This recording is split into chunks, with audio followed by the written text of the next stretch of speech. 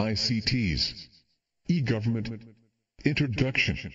This unit is from our archive and it is an adapted extract from Networked Living. Exploring Information and Communication Technologies T175, which is no longer in presentation. If you wish to study formally at the Open University, you may wish to explore the courses we offer in this curriculum area. Many governments across the world are moving towards the use of information communication technologies ICTs to allow citizens to access information and services. This unit introduces you to e-government. You will look at the scope of e-government, the databases that are necessary, the use of biometrics in identification and verification of identity, and assess the usability and accessibility of websites. 1. E-government. In many countries, e-government has become part of government policy. The UK government has a large e-government project underway, as do the governments of the USA, Australia and Japan, to name just a few. The E at the start of e-government stands for electronic, and e-government usually refers to the use by governments of ICTs. In many ways, e-government is not a single activity but many activities. However, in the UK and many other countries, there is a degree of central coordination of these activities, and this is my justification for referring to e-government as though it were one project. E-government has many aspects. For instance, it is an exercise in large-scale ICT project management. It is designed to modernize the inner workings of government. It is a large technical undertaking. It is expensive.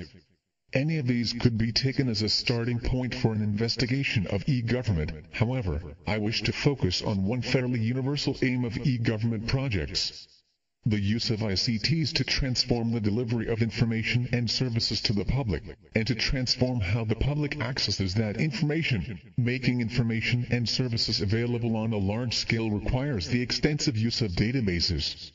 I will therefore spend quite a lot of time looking at some fundamental ideas about databases. There are 3 reasons for devoting so much space to databases. The first reason is the importance of databases to e-government projects. Secondly, creating a database is, among other things, an analytical process. The people who specify and design a database have to think carefully about information and how it is used. In that sense, a database represents a way of thinking about information. This sort of analytical approach to information underlies almost any organized use of ICT aimed at making information available. My third reason relates to legacy systems. These are already installed systems, sometimes quite old, that are not designed to work together in the way their modern replacements would. In this context, I shall look briefly at XML, which is a coding system widely used in e-government and elsewhere as part of the solution to legacy problems. I shall also spend quite a lot of time on biometric methods of identification. These are identification methods based on fingerprints, iris patterns in the eye, and other physical characteristics. In digital form, biometric data is increasingly incorporated in, for instance, passports, driving licenses and other identity documents. Identification systems, particularly ones based on biometrics, present a number of ethical, social and political issues, and I shall briefly discuss these. E-government can hardly be successful if the public does not use it. That raises questions of usability and accessibility of the new services. I shall also be looking at some of the factors that affect usability and accessibility. Finally, I shall look at some critical views about e-government and at proposals for using ICTs to change radically the relationship of government and public. Throughout this unit I draw on the writings of others. Sometimes I do this because the material I quote is authoritative or official. Sometimes I do it because I think the author's view is interesting. In your own written work you will often want to draw on other sources, and it is important to reference your sources when you do so. The examples of referenced works in this unit will show you how to incorporate referenced material into a piece of writing. 2. Scope of e-government. 2. 1. Modernizing government. Before we start to look at e-government itself, I would like you to read some quotations. During the 1980s and 1990s, the potential of ICT systems for government was discussed by many commentators, but in the UK the official argument for e-government was set out in 1999 in the document Modernising Government. This document, however, is not specifically about e-government. Rather, it is about the much broader issue of how government should be modernized. Here is an extract. Earlier this year, a number of integrated service teams were set up to identify the practical problems facing people when they use public services. The teams looked at 7 of the most common life episodes: leaving school, having a baby, becoming unemployed, changing address, retiring, needing long-term care at home, and bereavement. Some of the most common problems were: people had to give the same information more than once to different or even the same organizations. A mother of a boy with physical disability said, "I have lost count of the times I have had to recount my son's case history to professionals involved in his care. There is often no obvious person to help those most in need to find their way around the system. There is a lack of integrated information to enable service providers to give a full picture of what help might be available. There is minimal use of new technology. Most government departments have a website, but few allow people to fill in forms online. And government websites are not well linked to other relevant sites." Cabinet Office 1999, p. 23. Referencing. Authors and page numbers. The referencing system used here is the author date system, sometimes called the Harvard system. The author and date are given with the quotation, or near it. This is called the author date citation, or just a citation. The citation is the link to the reference in the references list at the end. The reference supplies the full bibliographic information for the work cited. You can see my references list at the end of this unit. Sometimes the references list is called the bibliography, though strictly speaking a bibliography is not the same as a references list because it can include any relevant publication, whether cited or not. Turn to the references list and find the reference for the quotation above. It is not always clear who is the author of a source you are quoting from. This is often the case with official documents, so you have to decide as best you can whom to cite as author. When you are faced with this problem, it is sometimes helpful to look at online library catalogs, such as that of the Open University Library or the British Library, to see what name they give as the author. Enter the title of the document in the catalog search engine, and you should find details of the document. Another possibility is just to put the title in an internet search engine. This will sometimes produce a library catalog record card. Where does the page number go? If you only refer to the source once, the page number or numbers goes with the information in the references list.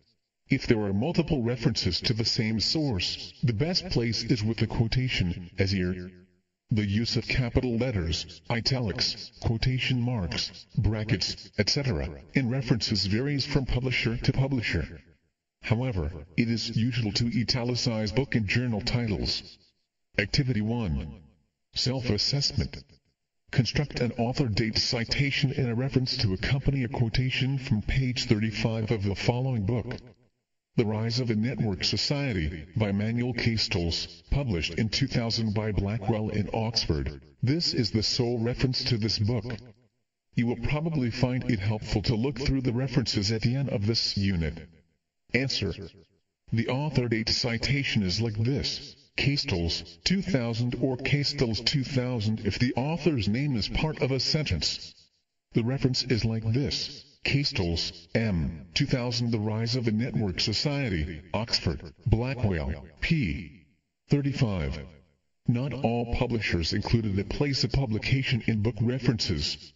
Sometimes the order of publisher and place is reversed. This book is actually the second edition of a book first published in 1996, as you may have spotted if you checked it in the library catalog.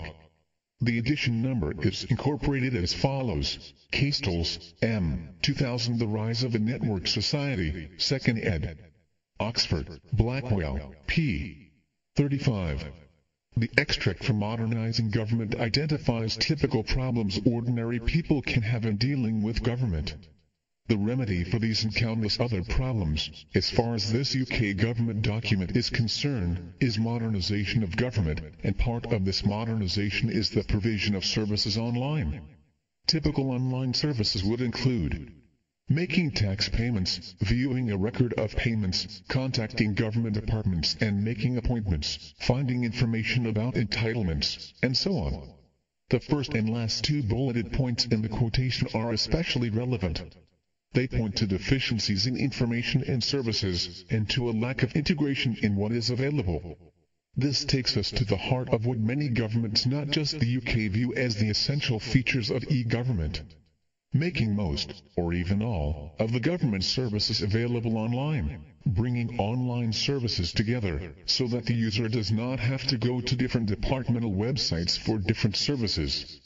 In many countries, putting government services online did not begin with the launching of e-government projects. Individual departments had started to put their services online, both for their own use and for public use, well before these highly publicized e-government ventures were launched. However, a piecemeal approach has led to inconsistent systems, and one of the goals of e-government projects is to bring order and consistency to what would otherwise be chaotic. Although making government services available online might be modernization, would it necessarily be an improvement? Activity 2 Exploratory.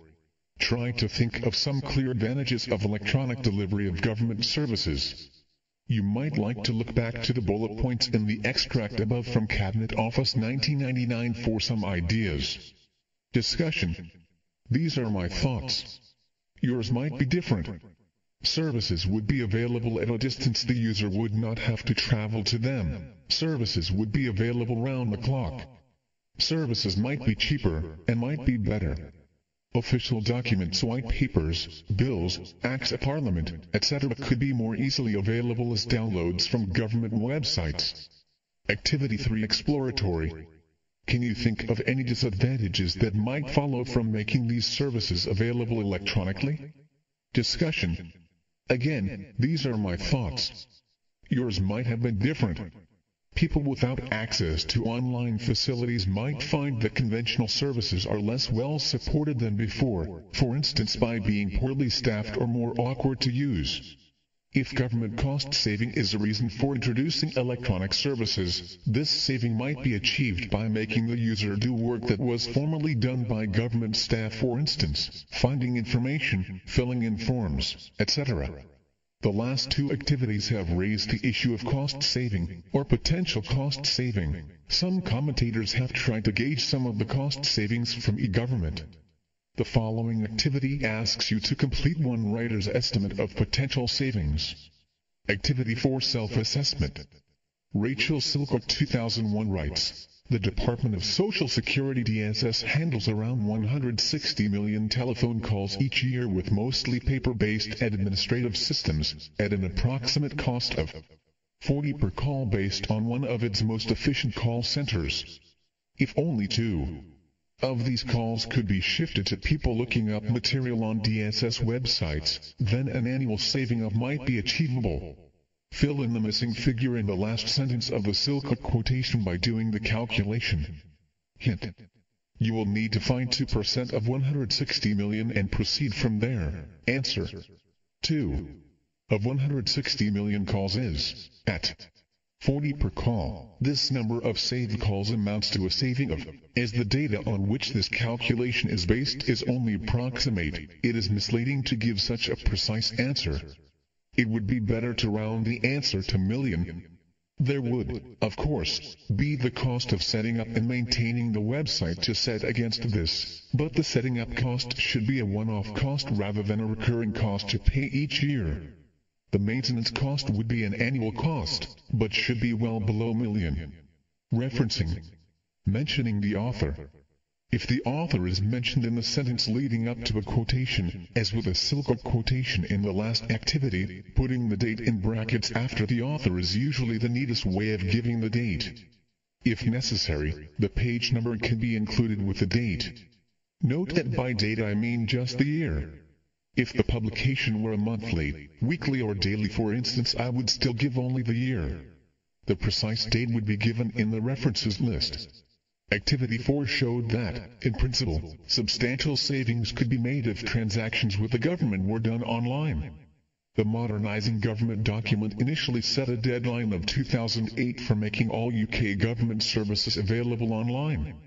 The all was not meant literally. It excluded services which could not be delivered electronically or those for which there is genuinely unlikely to be demand. Cabinet Office, 1999, p. 62. A few years after Modernizing Government was published, the 2008 deadline was brought forward to the end of 2005, and then relaxed somewhat to allow more exclusions. Nevertheless, the number of government services available online in the UK has expanded greatly, and the same is true of many other countries. In 2005, Ian Watmore, the head of the UK e-government unit, was reported by Say 2005 as having said, "It in government is as difficult as it gets. Government does things in IT which are more complicated than anywhere in the private sector." Whatever the truth of this claim, it is not difficult to imagine that implementing e-government is particularly complex. Several issues occurred to me, and I have given them below. You can probably think of others. Technical issues. How are services to be made available online? Which services cannot be adapted to online delivery? For instance, can voting be done online in a way that everyone will trust? At the time of writing, systems have been used in the USA that do not allow votes to be recounted, and lack many of the safeguards of paper-based balloting. Can existing online services be made to work together? We shall look at some of the issues with so-called legacy services later. Cost. All large-scale ICT enterprises cost a lot. Will the benefits of introducing e-government justify the expenditure? Expertise. Large-scale ICT projects require a great deal of expertise to set them up, and a lot of expertise to keep them running. Is sufficient expertise available? Management. How do you manage a project such as this, both in the setting up phase and the running phase? The user interface is what the user sees and maybe hears and interacts with. In an online environment where no one is available to help the user, how easy will it be to use government services? Usage. Will people want to use online e-government systems? Issues raised by questions such as these are part of what makes e-government such a complex undertaking. In the UK, an idea of the scale of the e-government project can be gauged from the level and type of government support it has received. Rather than being supervised directly by a government minister, the project has been run by a specially appointed manager, a so-called e-envoy, with considerable powers and access to high levels of government. When thinking of services being made available electronically, it is natural to suppose that this means via computers. However, in the UK e-government project, other methods of delivery are envisaged too. The strategy envisages that services will be accessed by multiple technologies, including websites accessible from PCs, kiosks, mobile phones and digital TV, and call and contact centers. Cabinet Office 2000, p. 16. A couple of footnotes in the same document clarify what some of these terms mean. Kiosks are a means of providing access to electronic services in public places. Initially, kiosks tended to use touchscreen technology. More recently, keyboard input and web browsing have greatly improved their capability. Contact centers combine the handling of email, video and telephone calls. There is no doubt, however, that access to government services via the web has dominated thinking about e-government, and not just in the UK. This is what I shall concentrate on here. 2. Central and local government. In many countries, government can be thought of as having a central component and a local or regional component. In the UK, central government is based in London, although some functions are devolved to the Scottish Executive in Edinburgh, the National Assembly for Wales in Cardiff, and the Northern Ireland Assembly in Belfast, suspended at the time of writing. These devolved assemblies in Scotland, Wales and Northern Ireland are nevertheless forms of central government. Central government is generally concerned with such things as making laws, collecting national taxes e.g. income tax, VAT, administering the armed services, national transport policy, determining policy on foreign relations, health, social security, and so on. Local government is concerned with running local services, such as schools, health centers, public libraries, refuse collection, planning permission for buildings, etc. Funding for local services tends to come from a mixture of local taxes, for example, the council tax in the UK, and central government money. According to one UK newspaper, 80% of the public services that people are most concerned with are run by local government rather than central government. Cross, 2005. Referencing without quoting. Referencing is needed sometimes even when you do not give a quotation. Drawing on data from another source generally needs a reference. In the Cross 2005 example above, no text is quoted, but there is a reference. This is because the statistic about 80% of public services is important and possibly open to challenge. That is why there is a reference. When the information you use is common knowledge, or can be found in dictionaries, encyclopedias and other reference works, you do not need to give a reference unless the information is contentious. Very particular information, such as statistical information, however, nearly always needs a reference. In the UK, e-government is a matter for both central government and local government working collaboratively. However, Musgrave 2005 refers to gaps in understanding and lack of collaboration between officers in local and central government services. These findings are symptomatic of a cultural divide between local and central government services. The culture of non-cooperation across UK government is seen as the most substantial obstacle to sharing services, more so than legal or IT issues. It is important to appreciate, therefore, that making e-government work successfully is not simply a technical matter. It depends as much on overcoming organizational and cultural differences between central and local government. 2.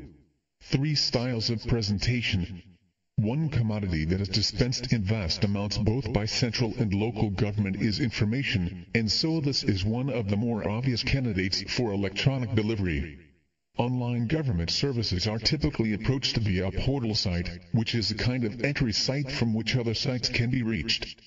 The websites of large organizations, such as Microsoft, the BBC and the Open University, are usually portals. Going into a portal site is a bit like going into a large office building via the main door. Once inside, you have access to all the offices and departments inside the building, which are usually listed on a notice board. Similarly, portals list what is available, but in the form of a set of links. However, portal sites often have links to the sites of other organizations, as well as internal links to departments in the host institution. An e-government portal site that only offered the user information would be a poor resource. The intention behind e-government is that sites should be transactional, that is, the user should be able to conduct a number of transactions at the site. Transactions involve such activities as paying, applying for example, for a parking permit, consulting and booking. Transactions depend on the two-way flow of information between the user and the site. Transactional sites of any sophistication make extensive use of databases behind the scenes to hold data of many kinds. In fact, you can think of the site itself as an interface between the user and the many large databases that are needed to underpin the services offered.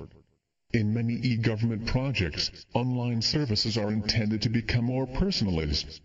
Typically this involves either providing the user with a personal area on a portal, or providing something like a personal portal. In a personalized online service, the site appears to know relevant information about the user. For example, where he or she lives, the schools attended by members of the user's family, the status of tax payments, etc. This kind of service is intended to be convenient to the user.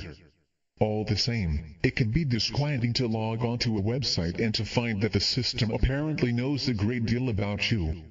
You may have had similar feelings with book-selling websites that know all about your recent purchases and suggest more for you to make. A personalist portal, just like a transactional one, is underpinned by databases.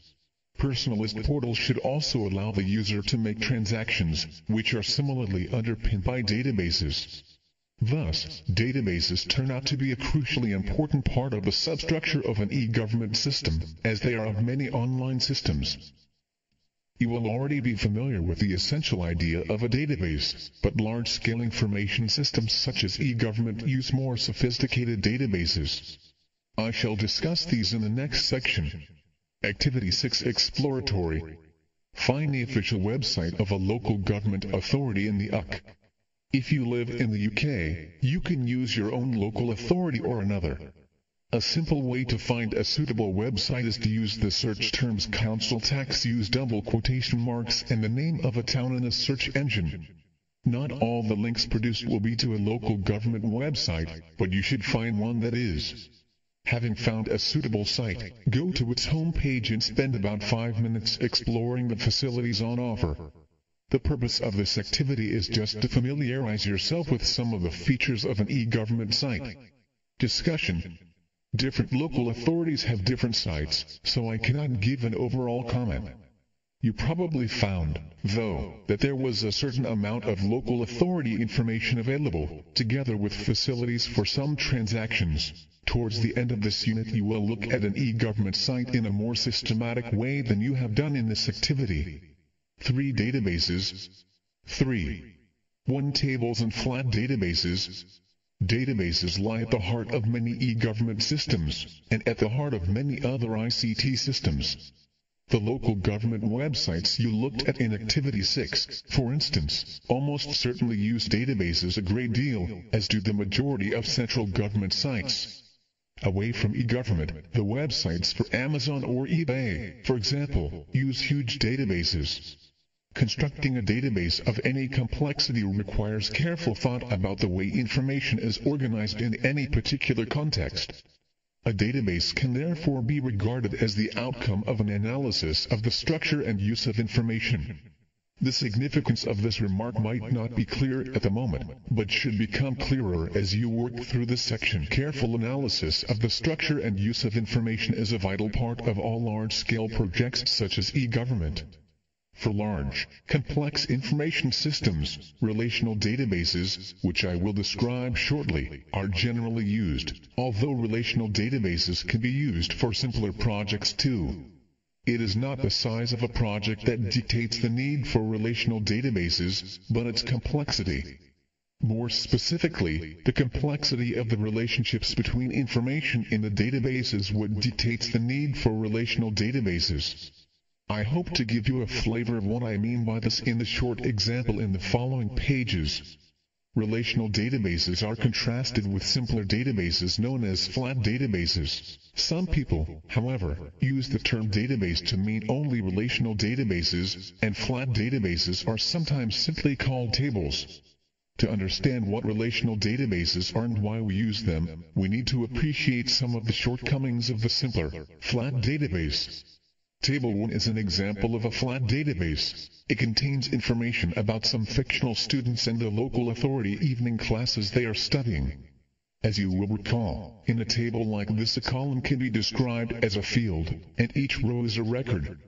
Table 1 Students and evening classes name address postcode Course 1 Sessions Course 2 Sessions Course 3 Sessions Load He Mona 22 The Grove Newport AB 12 3 CD Yoga 10 Holiday Spanish 15 Jones Bob 2 High Street Stratford AB 6 4 PQ It for all 5 Oil Painting 15 Cherry, 59 Acacia Avenue, Brompton AB 212 ZY Digital Photography 10 Sewing 15. Cherry, 13 The Limes, Leighton XY 67 LR Creative Writing 20. Edwards, Delia. 40 Eldon Court, Hampton XY 12 4 TK Digital Photography 10 Oil Painting 15 Ballroom Dancing 30 Roberts, Albert 18 Mount Pleasant, Greenhill AB 12 7 UB Drawing 15. Singh, Sarah 7 Marina View, Sutton ABM 8 WQ Woodwork 15. Chang, Patrick 21 Green Lane, Newport AB 12 9 TU Everyday Maths 20. Evans, Mary 13 The Limes, Leighton AB 6 7 LR Oil Painting 15. This table is quite short, but you could imagine it extending downwards to cover many more students. Table 1 allows for up to 3 courses per student, and the fields for them are Course 1, Course 2 and Course 3. Each course has an associated number of sessions, which is the number of classroom sessions in the course.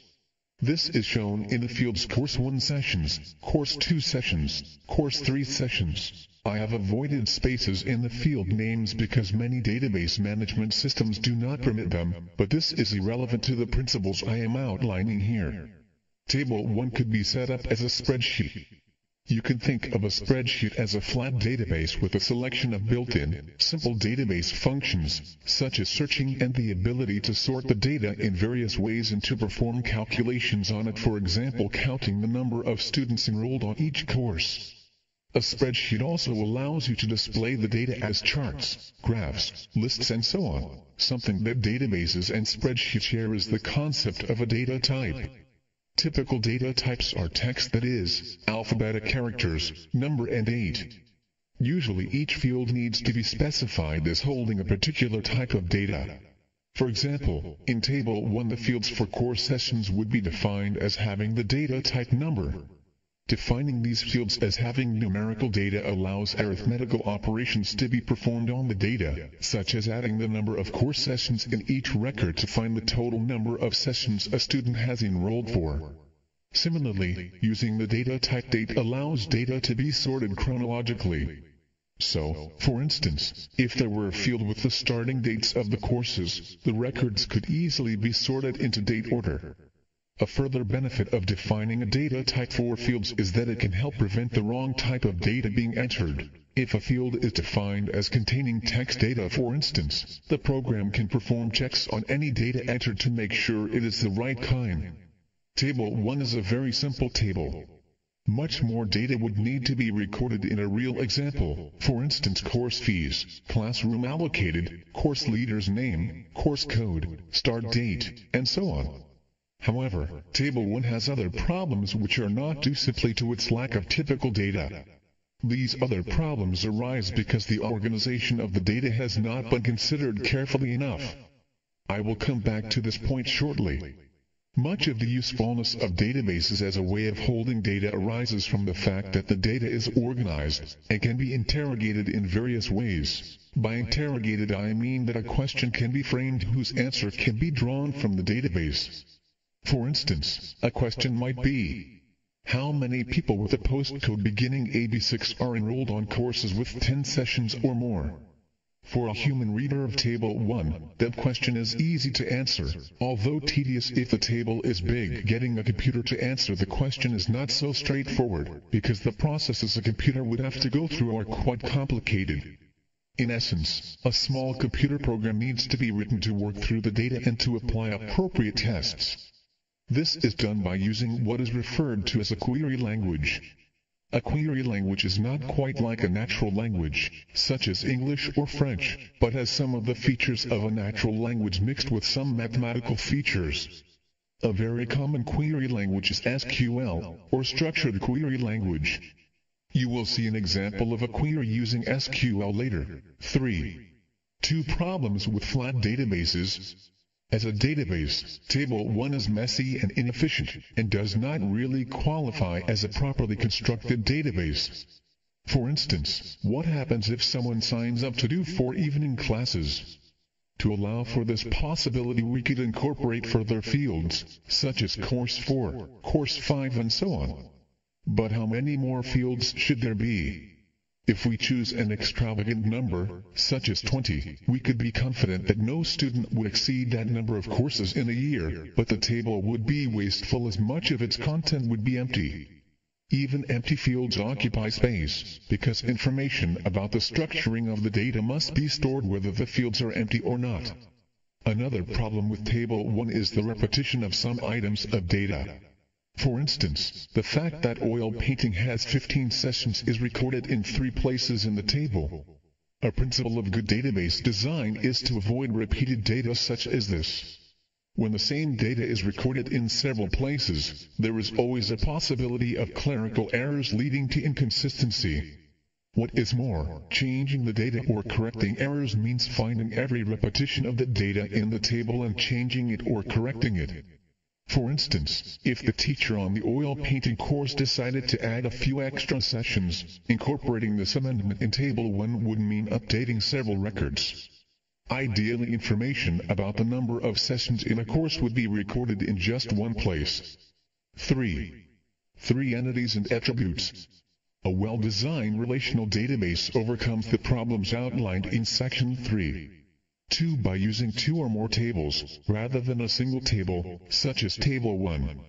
This means that the data has to be divided in some way between the tables. The construction of tables is done according to several rules.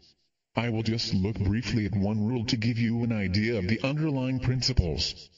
The rule I shall look at states that there must be one table per entity. An entity is an item for which we want to store information.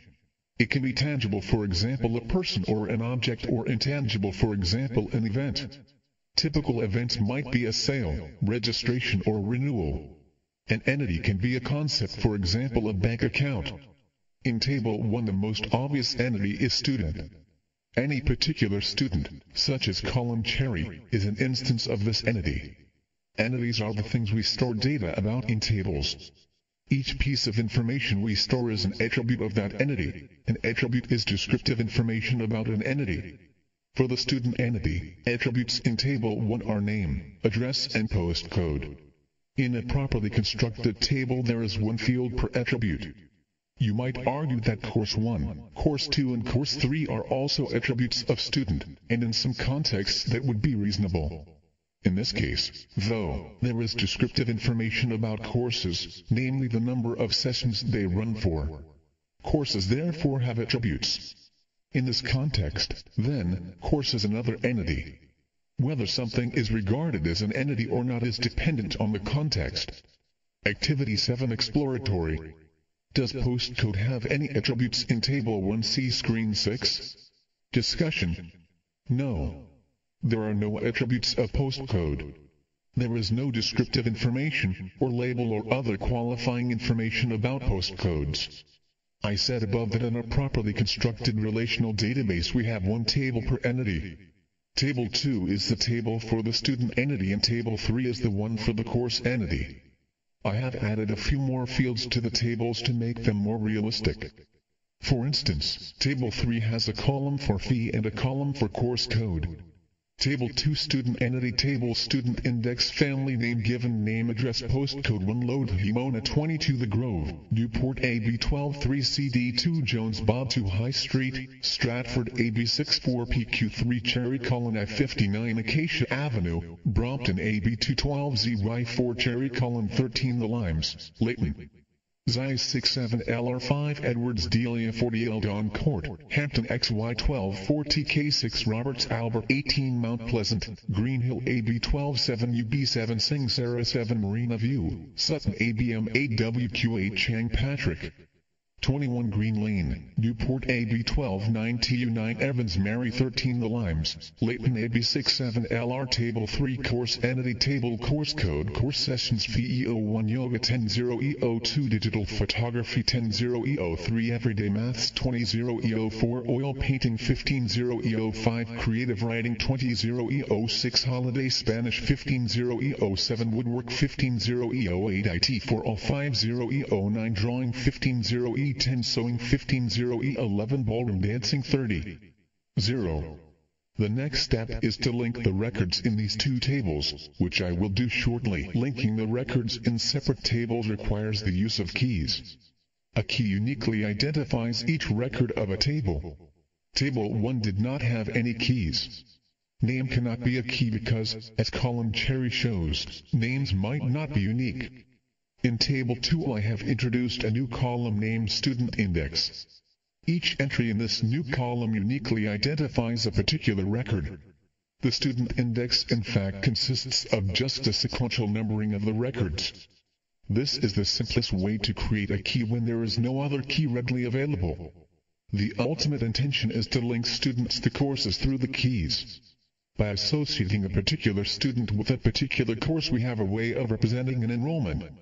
We need therefore to think about a suitable key for Table 3. Activity 8 Self-Assessment. In Table 3 I have not numbered the records as a key, as I did in Table 2, because I would like to use the course code as a key. How valid is the course code as a key under the following circumstances? Courses are presented only once, and never repeated. Courses are run only once per year, and repeated the following year. Some courses are run twice or more per year. Answer. If the course is never repeated, then we can safely use the course code as a key, because the code identifies something unique. If courses are repeated annually, there is a problem with using the course code as a key because it no longer represents something unique. For instance, students enrolling for yoga in successive years are enrolling for different instances of the course. Each instance of the course would need its own record in the database. However, if the database is made afresh each year, and just covers 1 year's worth of data, then the problem does not arise and the course code can be used as a key. If courses are run twice or more per year, there is a problem with using the course code as a key for the same reasons as in 2. That is, each presentation of the course is a new instance assuming the database has a lifetime of a year or more, and so the code does not represent something unique. In the following I am going to assume that the course code can be used as a key in Table 3. That is, the conditions in 1 or 2 of Activity 8 apply, with the proviso in the case of 2 that the database holds only a year's worth of data. Splitting Table 1 into Tables 2 and 3 has lost the relationship between the entity student and course. We can no longer tell who is enrolled for what. The essence of the relational approach to database design is to relate entities to each other by relating their keys. In this example we would do this by constructing a joining table to capture the relationship between entities. Table 4 is my joining table. Student keys are on the left, and the keys from the courses table are on the right. To keep things simple, I am using the course code as the key, although, as you saw in Activity 8, this is acceptable only under certain conditions. I have annotated the table with names so that you can identify the records. But the annotations are not part of the table. Table 4 Joining Table for Students and Courses. You will notice in Table 4 that student keys can appear more than once on the left, and courses can appear more than once on the right. This follows from the fact that the relationship between the student entity and the course entity is many to many. That is to say, one student can enroll for many courses, and each course can be taken by many students. The entity tables and joining table taken together constitute the relational database. A real example might have many entity tables and many joining tables. It might also have no joining tables for reasons I will come back to. Notice how the new relational database solves the problems I identified with Table 1. If someone enrolls for several courses, we just add more records to Table 4, as required. Each record in Table 4, therefore, represents the enrollment of a student on a course. We do not need to have empty fields available to accommodate additional enrollments by a student, as we did in Table 1. Also, if there is an administrative change to a course, such as the number of sessions, we need make only a single change. In Table 3, you will recall that in Table 1, the repetition of the same piece of data in several places meant that administrative changes would require hunting out every occurrence of the data and modifying it. The process of organizing data efficiently into tables, so that unnecessary repetition is avoided and so that each table represents a single entity and its attributes, is known as normalization. The process we have gone through with tables 1, 2, 3 and 4 is a very simple example of part of the normalization process. In the light of the normalization we have just done, we can criticize Table 1 in more appropriate language than before. The trouble with Table 1 is that it contains data about more than one entity. It attempts to capture the relationship between entities. It is therefore mixing different functions, and this is why it is unsatisfactory. Activity 9. Self-assessment. Table 5 is a flat database relating to some regular committee meetings. What are the entities and their associated attributes? Table 5 Committee Information Committee Meeting Time Member Telephone Number Planning every Monday A.M. Jones 1239, Patel 4728, Robinson 3589. Recreation every Friday p.m. Jones 1239, Smith 4633. Education final Wednesday of month p.m. Patel 4728, Robinson 3589, Smith 4633. Answer. One entity is committee. The associated attribute is meeting time. Another entity is member. The associated attribute is telephone number.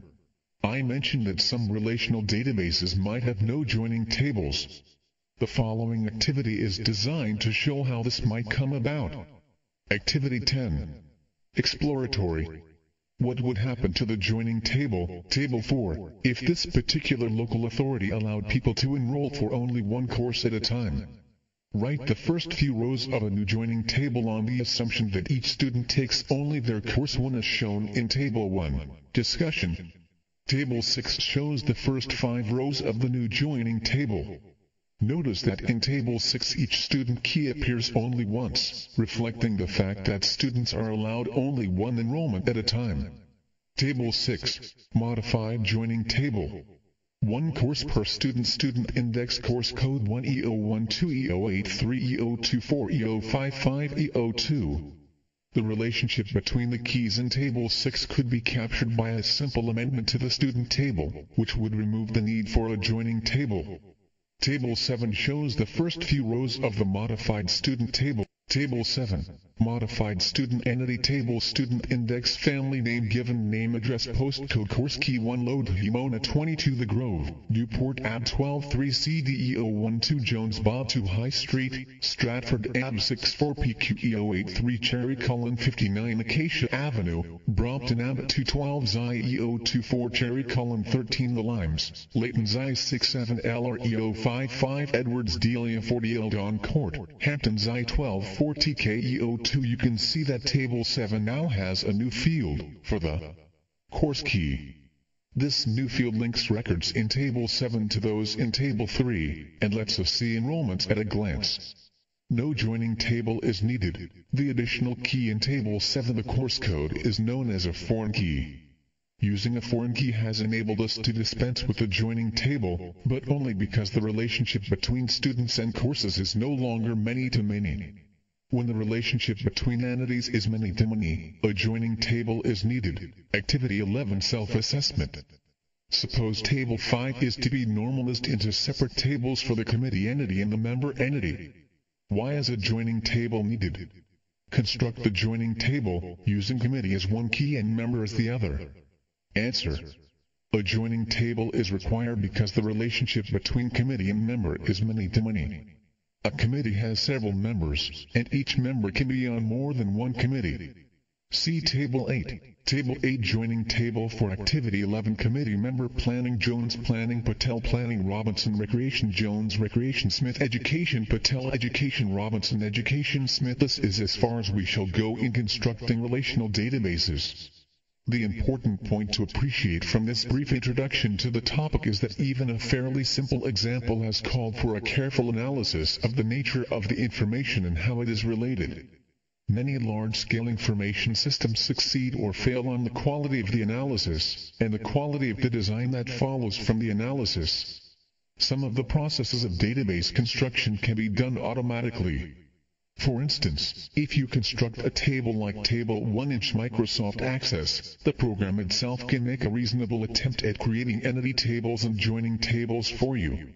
However, for large-scale information systems, such as those involved in e-government, there is no substitute for a careful study of the nature of the information, its relationships, and its uses.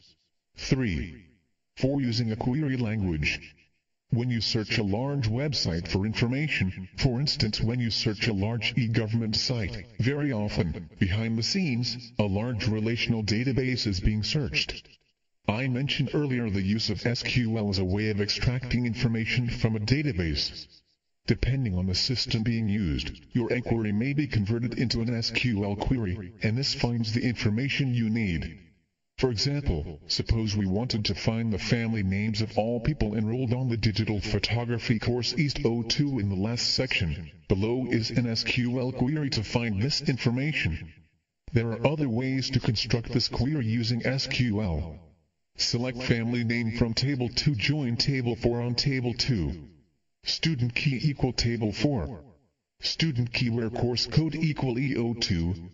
I will briefly explain how the query works. It is based on the idea of merging tables 2 and 4. Table 2 join table 4, subject to certain constraints. One constraint is that the student keys must be equal on table 2. Student key equal table 4. Student key. In effect, the merged table is like table 2, but with an extra column giving the course codes for each student. However, the only records included in this table are those for which the course code is E02, as specified in the condition where course code equal E02.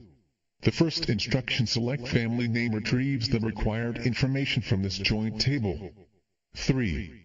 5 other kinds of data. All the data we have had so far in the database has been text or numbers. I have mentioned that another type of data might be dates.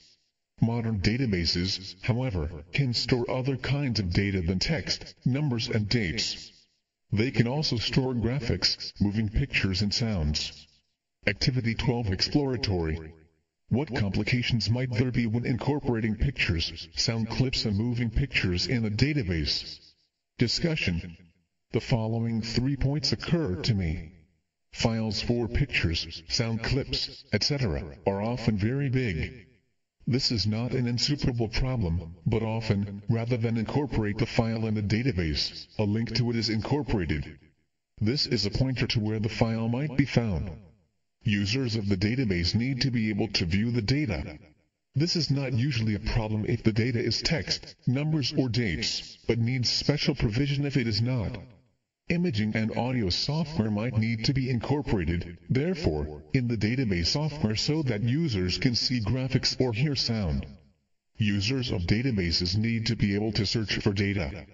With graphics, sound or video files, it is usual to store associated descriptive text or keywords along with the file so that a search can find it. A common example of a database that incorporates non-text and non-numerical data is the photograph album software that comes with many digital cameras. This enables the user to archive their digital photographs, along with textual data, such as title, date, camera settings, and so on. On a bigger scale, databases relating to large groups of individuals, such as library users, employees, criminals and so on, increasingly include such non-text items as photographs, vocal recordings, fingerprints and iris scans. These are examples of biometric data, which we shall look at in the next section. Biometric data is used to help identification, photographs being perhaps the most obvious example. Activity 13, self-assessment. What are the two main types of database? What is an entity? What is the purpose of a joining table? Answer. Flat databases and relational databases. An entity is a distinct thing for which we wish to store information. A joining table is a means of relating entities by relating the records of each table through their keys. 3. 6. Viewing the data. Reverting to the relational database we constructed in section 3. 3. You might wonder what, from the user's point of view, has been gained by creating separate tables for the students and courses. With table 1 you could see at a glance who was studying what. In the relational database it was hard to see the same information. However, with databases relational and flat, the user does not normally view tables directly.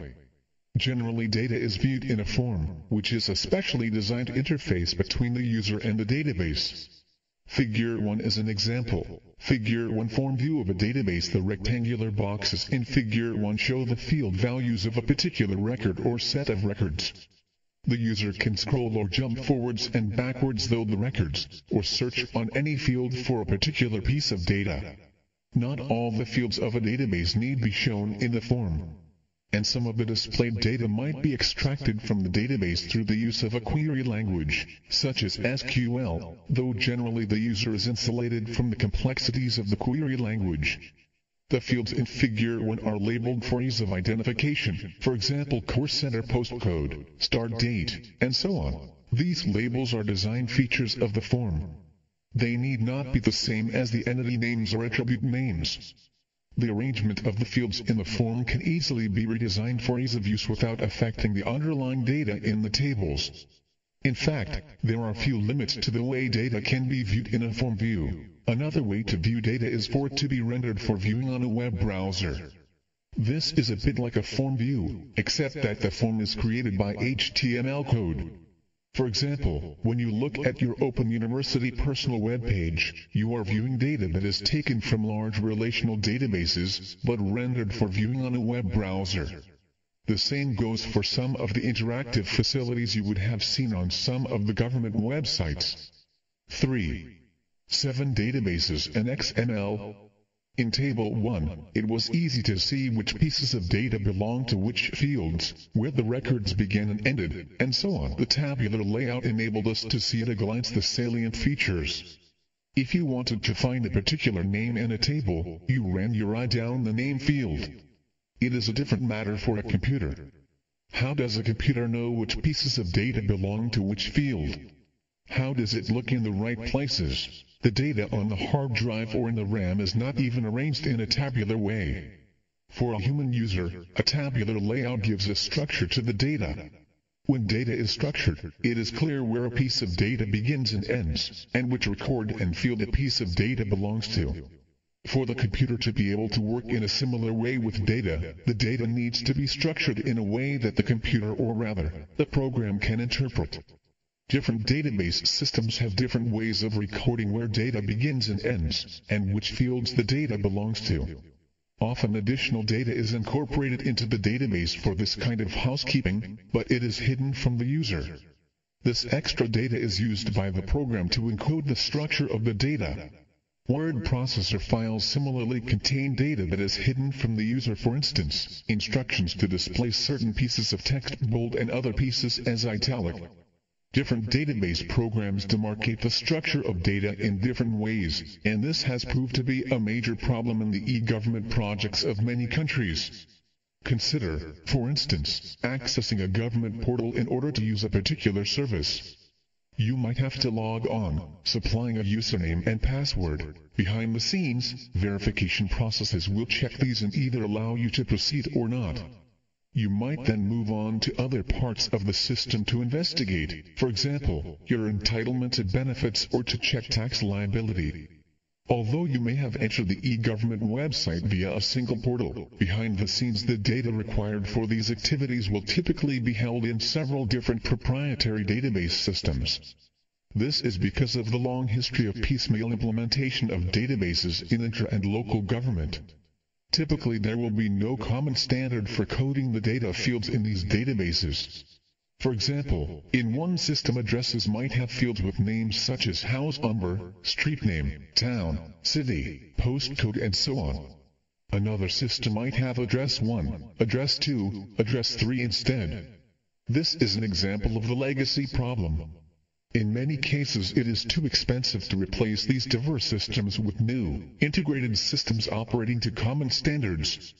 Somehow the older systems have to be incorporated into the newer e-government systems and have to be able to work together with them. A vital tool for enabling these diverse systems to work together has been XML, or Extensible Markup Language, which I will briefly discuss. The idea of marking up goes back to pre-computer printing technology. The human printer would be supplied with a typescript of the document to be printed. The document would be marked up with handwritten tags or labels. Figure 2. Figure 2 use of tags. For marking up the tags were coded instructions for particular fonts and sizes, and an accompanying sheet explain what they represented. The meaning of the tags would change from typescript to typescript. The tags did not have fixed meanings that apply to all typescripts the printer would work on. Tagging is a way of keeping appearance and content separate. In Figure 2, the typescript is the content, and the appearance, how the text should look on the page, is embodied in the tagging. XML uses this idea of tagging to indicate the form or structure. As with the print markup, XML tags have no fixed meaning, and so any particular XML document needs an accompanying definition of what the tags represent. This is usually done in a schema. Although to some extent XML resembles HTML, the need for a schema in connection with XML documents is a crucial difference. In HTML there is no schema, and the meanings of tags are set down in a standard. One difference between XML coding and the old style of print markup is the embedding of XML tags within the content of the document itself, rather than there being in a reserved part of the document. In the case of the print markup, the reserved area is the margins. Activity 14 Exploratory. What safeguard is needed if tags are embedded in the text itself? Discussion. The most important safeguard is that the tag should not be interpreted as part of the content of the document. This is usually done by surrounding the tags with special characters or symbols. XML uses angle brackets, and as HTML does. Notice that in the print markup, the tags are encircled as a further aid to keeping them separate from the content. As an example of XML in practice, Figure 3 shows a small star office spreadsheet. Star Office uses XML coding in all its files. Figure 3 Star Office spreadsheet below is a small part of the XML file for this table. Don't worry about trying to understand it. I have picked out some of the data items from Figure 3 inches bold. Notice how little of this extract is content, and this extract is just a small part of the entire file. Table. Table row table. Style name equal row 1. Table. Table cell. Text. P. Animal. Text. P. Table. Table cell. Table. Table cell. Text. P. Number. Text. P. Table. Table cell. Table. Table cell table. Style name equal default. Text. P. Date. Text. P. Table. Table cell. Table. Table row. Table. Table row table. Style name equal row 1. Table. Table cell. Text. P. Cat. Text. P. Table. Table cell. Table. Table cell table. Value type equal float table. Value equal 21. Text. P. 21. Text. P. Table. Table cell. Table. Table cell table. Value type equal date table. Date value equal May 1st, 1953. Text. P. 01. 05. 53. Text. P. Table. Table cell. Table. Table row. Table. Table row table. Style name equal row 1. Table. Table cell. Text. P. Dog. Text. P. Table. Table cell. Table. Table cell table. Value type equal float table. Value equal 75. Text. P. 75. Text. PX. Table. Table cell. Table. Table cell table. Value type equal date table. Date value equal July 25th, 1964. Text. P. 25. 07. 64. Text. P. Table. Table cell. From what you have learned about HTML, you will recognize the use of symbols like and to distinguish parts of the file that deal with layout from parts that deal with content.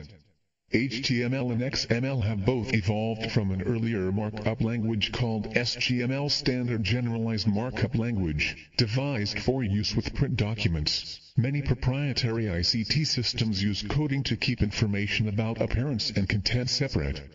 Two things make XML different from proprietary equivalents. It is an open standard. Its openness means that it is not owned by any particular company. It is extremely adaptable to new ways of distributing and presenting information. These two factors make XML invaluable as a common language for exchanging structured data. However, by itself XML does not solve the legacy problem.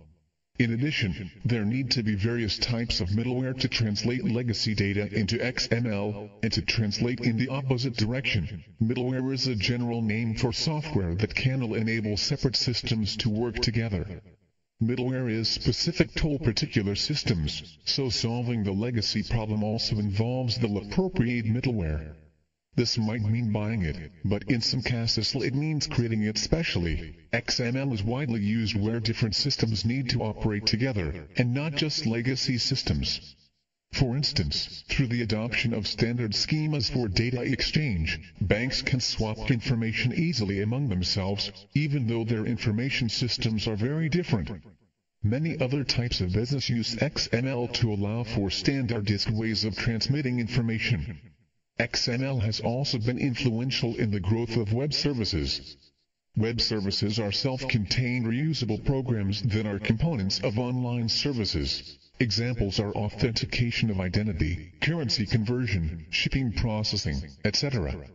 The programs that perform web services are self-contained units, and can be incorporated directly into a more complex online service. These services need to be able to work on many different platforms, that is, in many different computing environments, with many different programming languages. The open nature of the XML standard has allowed this to happen. XML is also increasingly used behind the scenes in word processing documents, spreadsheets, databases and online documents and forms. The impact of XML on information exchange and online provision of services has been enormous and will almost certainly continue to grow. Biss in 2005 wrote, "Tomorrow's XML will also be much more visible in the foreground of computing. Computer desktops will become canvases for active documents that mix XML data and formatting information and include links to web services. Your online tax return will be a document that looks like the paper forms the Inland Revenue sends, but it will be able to work with online calculation services before delivering XML data directly into the Inland Revenue systems and automatically transferring your refund into your bank account." The development of XML has been very timely for the e-government project because it has allowed incompatible systems to work together. However, XML is only part of a much bigger picture. In the UK, the government has set up an EGIF e-government interoperability framework initiative, which is a set of compulsory standards for the public sector of the UK. These standards define the way that data should be structured and accessed.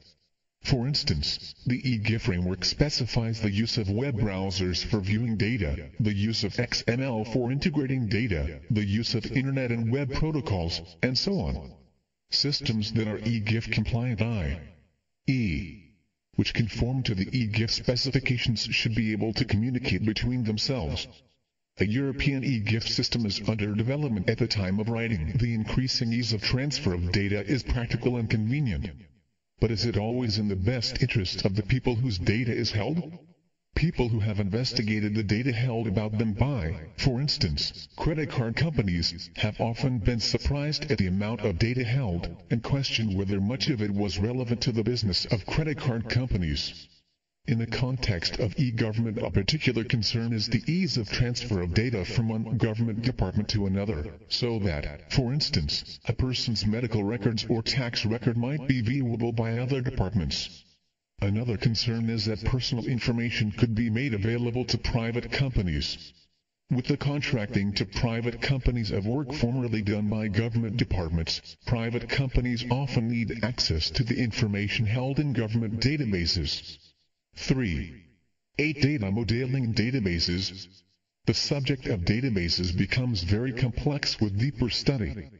This is not so much because database software requires great skill to make it do what is needed, but because database design begins with a deep understanding and analysis of what the entities and attributes are, and the relationships between entities. This is data modeling, and very little of it has anything to do with computers. Rather, it is much more about studying carefully how organizations work, how information is acquired and used, who uses it and how, and so on. Databases probably impinge on our lives more than we realize. As we have seen, they underlie many websites of any complexity, but they also underlie great swaths of the e-government project, as well as billing systems from utility companies, booking systems for holidays, personal records held by employers, banks, credit card companies, and so on. The list of applications of databases goes on and on. In addition, databases are essential components of modern telecommunications, for instance in the routing of data packets on the Internet.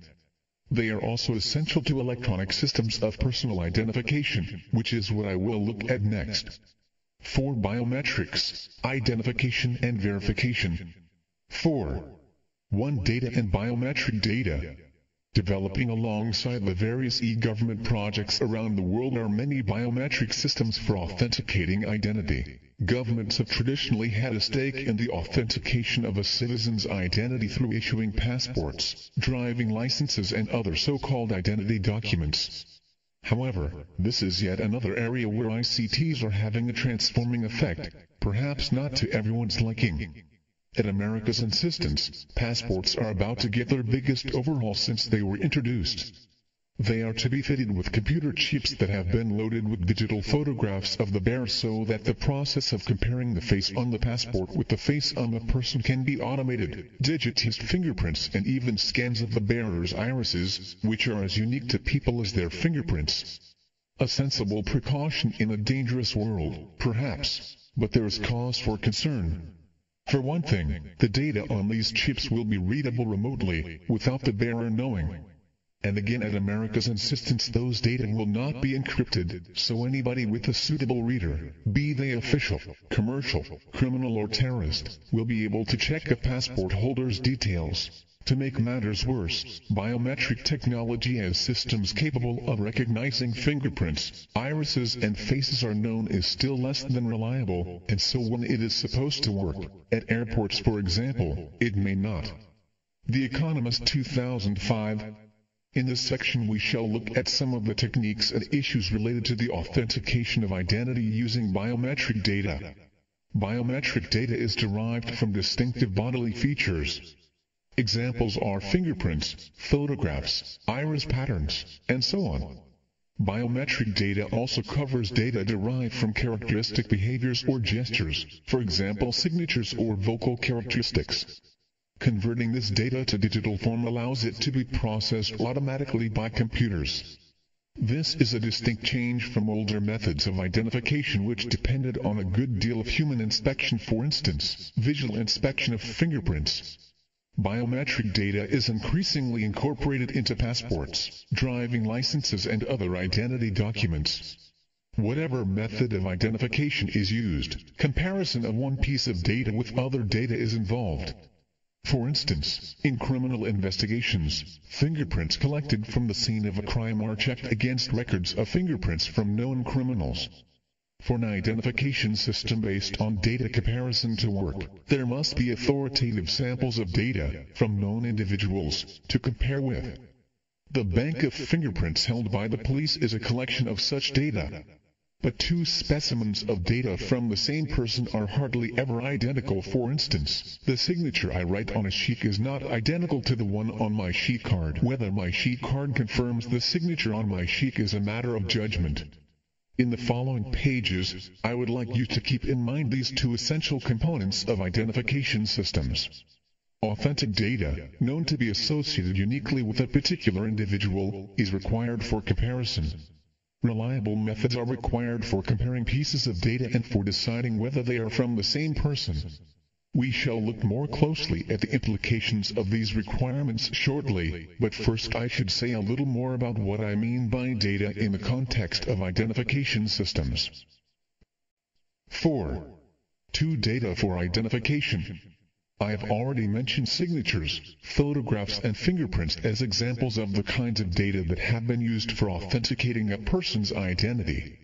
Many other types of data have been used or suggested, as widely used, but mostly in criminal investigations. Iris recognition, which relies on distinctive patterns in the colored part of the eye, is another technique. Figure 4 shows a collage of iris patterns. Figure 4 iris patterns courtesy of Dr. John Dogman, Cambridge University. Whatever type of personal data is used, it needs to be unique for each individual. The fingerprinting system depends on everyone having different fingerprints. Facial recognition depends on no two faces being the same. Iris patterns appear to be unique to each individual. In fact, the patterns in the left and right eyes of the same individual are different, and identical twins have different iris patterns. Activity 15 Exploratory. What advantages for identification does biometric data have over non-biometric data such as names and addresses, passwords, etc.? Discussion. 2 advantages occur to me. The first is that everyone's biometric data is or is believed to be unique, whereas non-biometric data sometimes cannot be guaranteed to be unique. The second is that biometric data should be harder to steal than non-biometric data. For many decades, the only biometric data that was routinely used to authenticate someone's identity was photographic data. For instance, passports and membership cards have traditionally had photographs. However, the development of ICT has opened up possibilities for using other kinds of data. With biometric data in a digital form, comparison of data becomes a mathematical operation that can be computerized, rather than requiring human checking. I can illustrate this with a highly simplified example. Suppose a piece of biometric data consists of a person's numerical scores on 3 different criteria, maybe eye separation, eye size and eye color. One person's data might consist of the binary equivalent of the 3 numbers 24, 7 and 125, where each number represents the value of a different physical property. Another person's data might be 26, 6 and 122. Each number in the second set of data is close to the corresponding number in the first set. A computer could calculate how close this second set of data was to the first by comparing each of the 3 numbers in turn. A percent threshold can be applied such that if the 2 sets of data are closer than the threshold, they are judged to be a match. If they are not closer than the threshold, they are not a match. Note that although the comparison can be computerized, the threshold itself is set by a human. Biometric data is not immune from theft or forgery. There are cases of people making a cast of someone else's finger and using it to gain access to systems that use fingerprint recognition. Bocott, 2004. A disadvantage of biometric data is the difficulty of restoring security once it has been breached. For instance, if a user's fingerprint has been copied, a replacement fingerprint cannot be offered, whereas a replacement password can easily be issued. 3 Identification systems. At the time of writing, biometric identification is not in widespread use. Although that situation is likely to change. There are, however, a few schemes which have been used, and I would like to look at 2 of these now. The first is the experimental iTicket Jetstream iris recognition system that was used for passport re-immigration control at Heathrow Airport in the UK in 2002. The scheme, which ran for about 6 months, was used only on travelers who had enrolled in it. To enroll, applicants had iris scans taken of their eyes. Figure 5 shows enrollment in a similar system at Schiphol Airport. Figure 5 enrollment in the iris recognition system at Schiphol Airport, Amsterdam. The woman at the back is having her iris scanned. The woman at the front enters the data into a database courtesy of Dr. John Dogman, Cambridge University.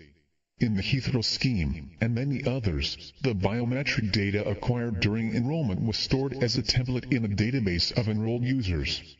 The template in this case was not a digital photograph of the eye, but a digital representation of data from the iris scan.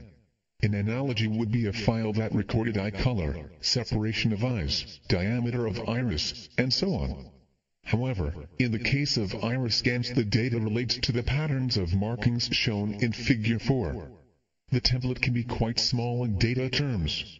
In one system, the iris data in the template has a size of 256 bytes.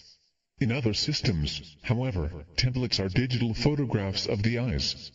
Enrollment in the Heathrow scheme involved not just taking a scan from the applicant and entering it into the database, but also checking whether this person's scan matched any of the templates already in the database. Activity 16 Exploratory. Why might the applicant scan have matched a template already in the database? More than one answer is possible. Discussion. There are two possibilities to account for the person's biometric data matching an already existing template. The applicant's scan was similar enough to someone else's template to be within the threshold.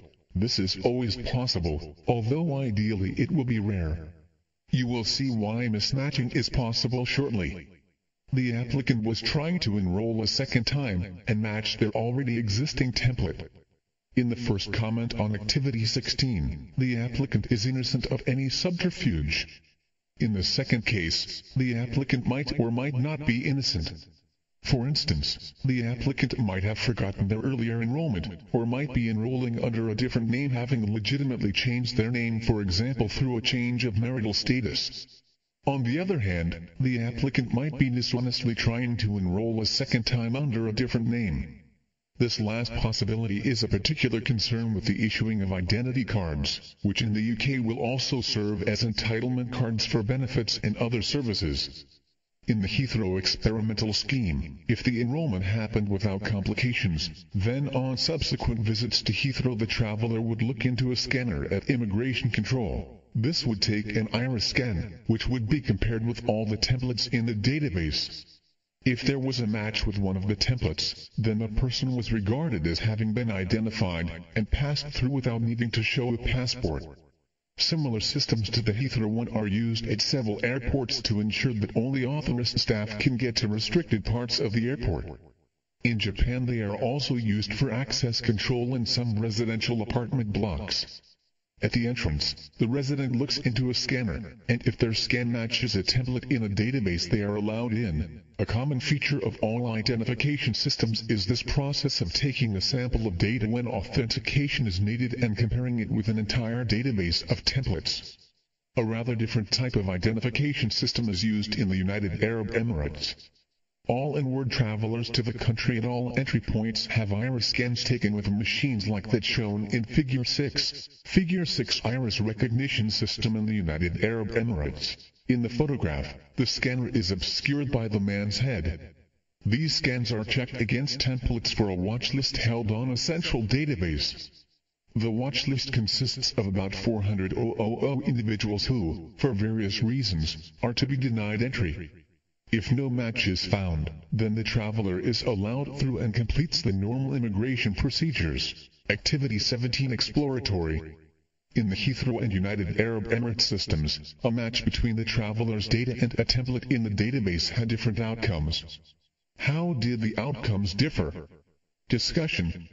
In the Heathrow experimental system, a match with the template meant the traveler could proceed, whereas in the United Emirates system a match meant the traveler could not proceed.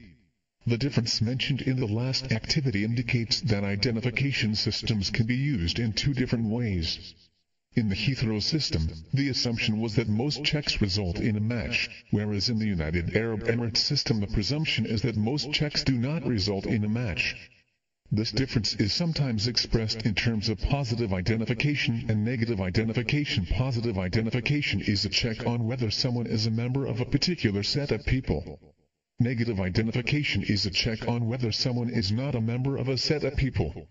What characterizes an identification system is that it checks whether a particular individual is known to the system.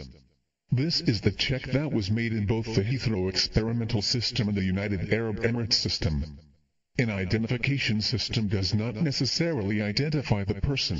However, it is not difficult in principle to extend identification systems so that they do establish a person's identity. Suppose you have templates for every citizen of a country in a database, together with personal data about the people the templates were taken from. The system could theoretically act as a national identification scheme. At any point where identification was required, the person could supply a sample of biometric data perhaps by looking into a scanner, and this would be checked against the entire national database. If there was a match, then the person's name and address could be shown. Through links to other databases, other personal information could theoretically also be brought up, such as medical records, police records, employment and social security records, and so on. Such a scheme, if it could be made to work, takes us into ethical and political issues, which I will return to later. For the moment, there are questions of feasibility to consider, arising from the problem of so-called false matches. 4. False matches and false non-matches. I mentioned earlier that one of the essential components of an identification system was a reliable procedure for comparing data. Ideally, one person's biometric data would never be mistaken for another's, and one person's biometric data would always match another sample from the same person. Unfortunately, such perfection cannot be achieved in practice. Errors happen because samples of biometric data taken from someone on different occasions are almost certain to be different, just as two specimens of my signature are different. This means that establishing someone's identity by looking for an exact match between biometric samples is not possible. The practical solution is to look for a certain level of similarity rather than exact sameness. To count as a match, two samples of biometric data need to be sufficiently similar rather than identical. What are the implications of this fact? We can get an insight into their implications by thinking about Figure 7. The two faces represent samples of biometric data, and the arrow represents a comparison. Clearly the samples are different, but are they from the same person? Let us suppose that these samples are from the same person. To be fairly sure of getting a yes verdict in the comparison, we should set the threshold of similarity at a fairly low level. That is, our comparison system should be quite tolerant of differences between samples of biometric data. That increases the likelihood of the right verdict. Yes, these are from the same person. Figure 7 comparison of biometric data. Let's suppose the two samples of data in Figure 7 are from different people. If the comparison is tolerant of differences, these samples will be judged to be from the same person, which is the wrong answer in this case. To increase the likelihood of the correct verdict when the samples are from different people, the comparison needs to be less tolerant of differences. As you can see, there are conflicting requirements here. To ensure that samples of data from the same person match, we need a fairly relaxed criterion of similarity. But to ensure that difference is detected, we need a strict criterion. These two types of error are known as false match and false non-match. They are illustrated in Figure 8. A false match is when two pieces of biometric data from different people are judged to be from the same person, as in Figure 8a. This type of error is sometimes called a false accept. It results from a comparison that is too tolerant of differences. A false non-match is when two pieces of biometric data from the same person are judged to be from different people, as in Figure 8b. This type of error is sometimes called a false reject. It results from a comparison that is too intolerant of differences. Activity 18 Self-assessment. Which type of error is increased by relaxing the matching criterion, and why? Which type of error is increased by making the matching criterion stricter, and why? Answer. False match. Relaxing the matching criterion means making the matching process more tolerant of difference. This increases the likelihood that biometric data from different people will be judged to be from the same person. False non-match. Making the matching criterion stricter means that the comparison is less tolerant of difference. This means that we are more likely to decide that samples of data from the same person are from different people. Figure 8 Two types of matching error. False matches and false non-matches are not caused by the use of ICT-based systems or by the use of biometric data. They can happen when any type of data is assessed for similarity by any type of inspector, human or otherwise. The performance of biometric systems is gauged by various statistics. One of these statistics is the false match rate. The following section looks at some typical false match rates. 4. 5 typical false match rates. A false match rate is expressed as a statistic such as 1 in 1,000.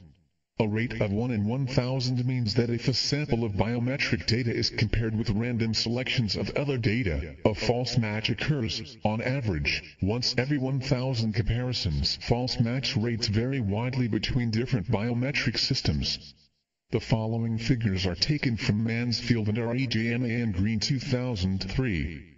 Using good quality fingerprints, a false match rate for single prints can be around 1 in 100,000. This rate can be improved by using more than one finger. Low quality prints give worse rates. Face recognition gives a false match rate of around 1 in 1,000. For single-eye iris recognition, Mansfield and REJMAN Green 2003 quote a false match rate of 1 in 1 million. Using two eyes improves the rate considerably. These rates do not allow you to predict how many false matches there will be in any single small-scale test. For instance, a system with a false match rate of 1 in 1,000 when tried on a group of 10 or 100 people might or might not produce false matches. The outcome is unpredictable. However, with a large group the result becomes more predictable. For instance, a system with a false match rate of 1 in 1,000 when tried on a group of 1 million people will produce about 1,000 false matches. This figure comes from dividing the group size, 1 million, by 1,000, which comes from the false match rate of 1 in 1,000. However, this method is only an approximate one, and can be used only with large groups. What we mean by large group or small group depends on the false match statistic. For instance, if the false match rate is 1 in 100, a group size of 10,000 is quite large. But with a false match rate of 1 in 100,000, the same group size of 10,000 is small. Activity 19 Self-assessment. The false match rate of a particular biometric system is 1 in 100. A sample of data is compared against 1 million other randomly chosen pieces of data. Approximately how many false matches can we expect? Answer.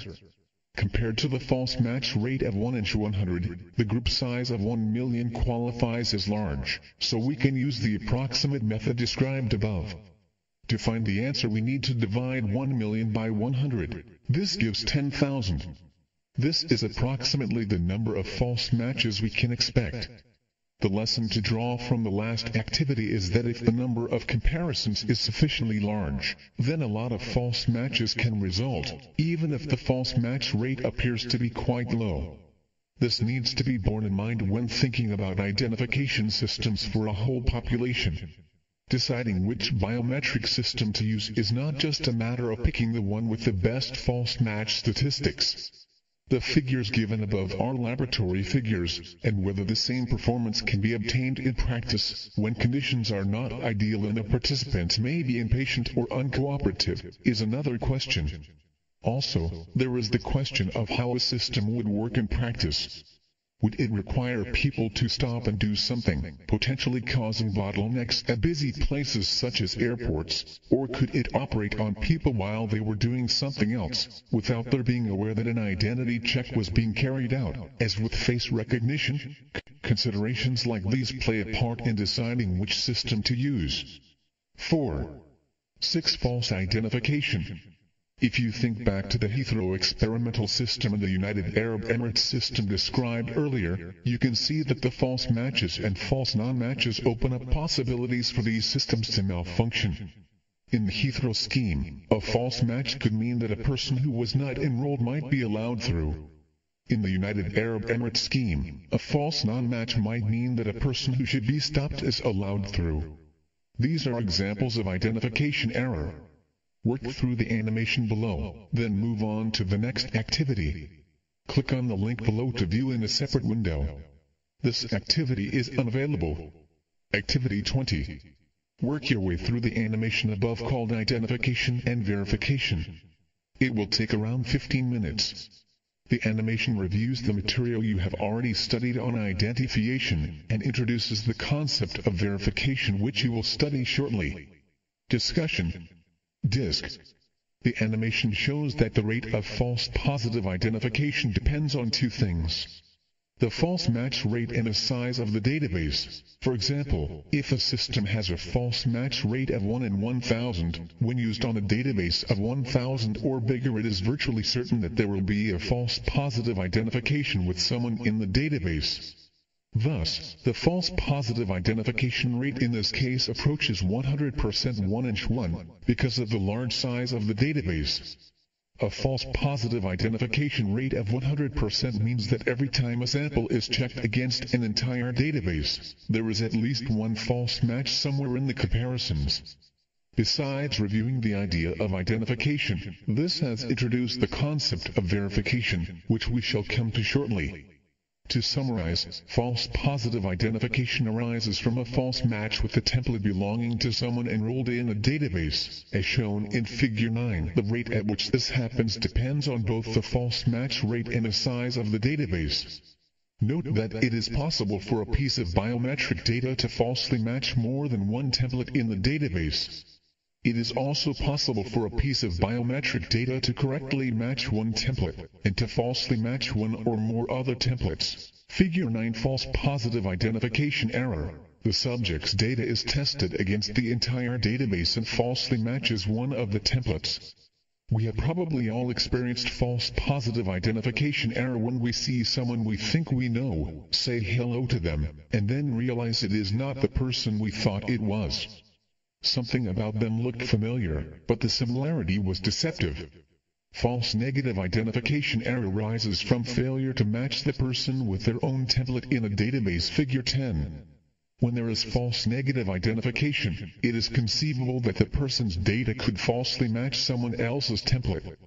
However, this is irrelevant to the meaning of false negative identification, which is strictly about the failure of a person's data to match their own template. We have probably all experienced false negative identification when we fail to recognize someone we already know, possibly because they have changed their appearance or because we meet them in an unfamiliar context. Figure 10 False negative identification error. The subject's data is tested against the entire database and fails to match the same person's template. 7 Identification errors and the national database. The UK identity card scheme, and similar schemes in many other countries, is based on the idea of creating a national identification register. This is a database that will have templates of biometric data from all citizens. In the UK, the proposal is to have a photograph, some fingerprint data and iris scans from each citizen. There will also be other data in the register. Name, address, national registration number, and much more besides. Identity cards will be issued only to people who are enrolled in the National Identification Register. This latter point is crucially important to the system envisaged for the UK.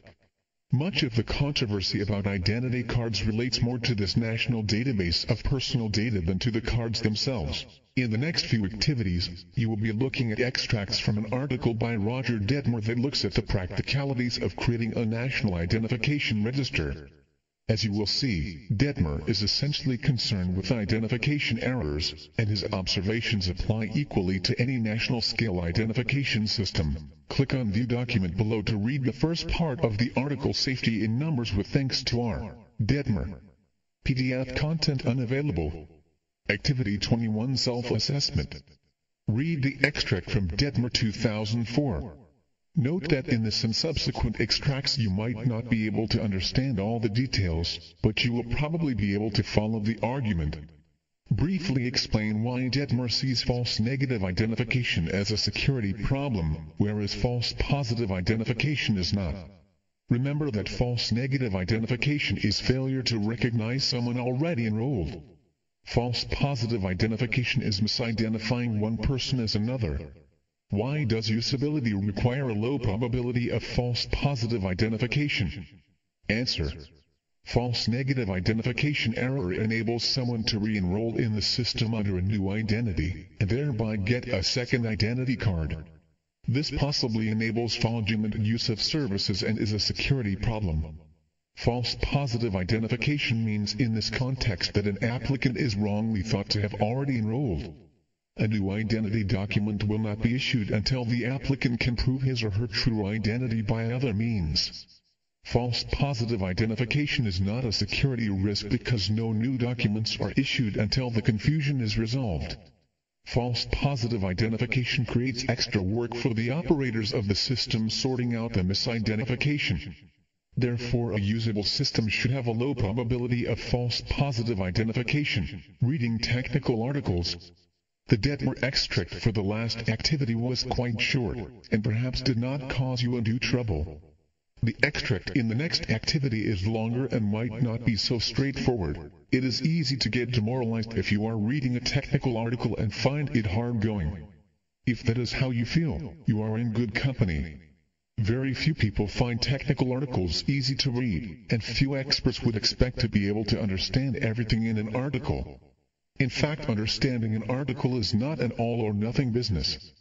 There are degrees of understanding, and for many experienced readers, understanding is approached by stages. Very often the first read-through is quick, to get a general impression. On the basis of that, there's a decision to be made. Do I persevere, or have I got everything from the article I want to get from it at the moment? If the decision is to persevere, then the next reading is more methodical. One of the jobs on subsequent readings is to isolate the parts that are hardest to understand. You might even need to go to other articles on the same subject to see if they have another approach that makes more sense to you. Alternatively, you might need to spend time thinking about what you have read and rephrasing it in your own words. I am not expecting you to go looking for other articles on the subject, nor to spend a long time thinking about it. The important point to remember is that it is normal not to understand everything in an article like this. However, here are a few tips to help you. Generally, each paragraph is making one main point, or maybe just a few related points. Try noting these down. The overall argument is usually carried by the main points, rather than the details, so try to see the story that the main points are telling. The last one or two paragraphs often contain the major points the author wants to make. It is all right to read those first, and to use that information to fill in some of the parts you are struggling with. Often if you reread an article after a gap of a day or two, parts that were difficult to understand turn out not to be so difficult after all. For the next extract, you need to know the meanings of a couple of the terms Detmer uses. A one-to-one comparison is when you compare one piece of data with another. In this context, those pieces of data are biometric data. A one-to-many comparison is when you compare one piece of data with many others. In this context, that might be when you compare a piece of biometric data with all the templates in a database. Click on View Document to read the next extract from the article with thanks to R. Detmer. PDF content unavailable. Activity 22 Self-Assessment. Now read the second extract from Detmer 2004 and answer the following question. Why does Detmer say that a biometric identity system will need to be based on taking iris scans from both eyes, or fingerprints from 8 fingers? Answer. Iris scans from a single eye, or fingerprints from a few fingers, do not give a sufficiently low false match rate. Using both eyes, or more fingers, improves the false match rate to a suitable value for a practical system. Before we look at a final extract from Detmer, I want to make a short detour into verification. This is because documents such as identity cards, passports, driving licenses and the like are, strictly speaking, for verification of identity rather than for identification. Increasingly these documents have biometric data in memory chips incorporated in the document. 4. 8. Verification. You will, perhaps, by now be getting a sense of the challenge of setting up an identification system on a national scale. However, for many routine purposes, establishing who a person is from an entire population of possibilities is not what is required. Instead, what is required is confirmation that the person is who they claim to be. This is verification. An example of verification happens when you collect a parcel from a depot. You are sometimes asked to show your driving license, passport, or other suitable document. This document verifies your identity. Verification, like identification, involves a comparison of data, at least when done properly. If I signed for the parcel when I collected, my signature should be checked against the one in the verification document. Alternatively, if the verification document has a photograph of me, the person issuing the parcel should check me against the photograph. What distinguishes verification from identification is the number of checks made. In identification, data I supply or which is taken from me is checked against an entire database of templates. With verification, my data is checked only against data in the verification document. To use the terms you have already met, identification involves one-to-many checking, whereas verification involves one-to-one checking. Because verification involves just a single comparison, it offers some advantages over identification. One advantage is that a biometric template can be stored in the verification document itself, in a machine-readable chip. The Schiphol Airport system shown in Figure 5 uses this method. Travelers who enroll in the system receive a membership card containing a memory chip. The chip holds the member's biometric template. When passing through the airport, the traveler puts the card into a reader and stands in front of an iris scanner. If the scan matches the template on the card, the traveler passes through immigration control without further formalities. Another advantage of verification over identification relates to false positive identification. In identification, biometric data has to be checked against every template in the database. The large size of a national database can make false identification quite likely. However, in verification there is only a single check against the template in the verification document. In fact, in verification we are much more likely to be concerned with false non-matches than with false matches. For example, an enrolled traveler at Schiphol Airport would be highly inconvenienced if his or her iris scan did not match the template on the chip. This is a false non-match. Naturally, verification is only as reliable as the document used for verification.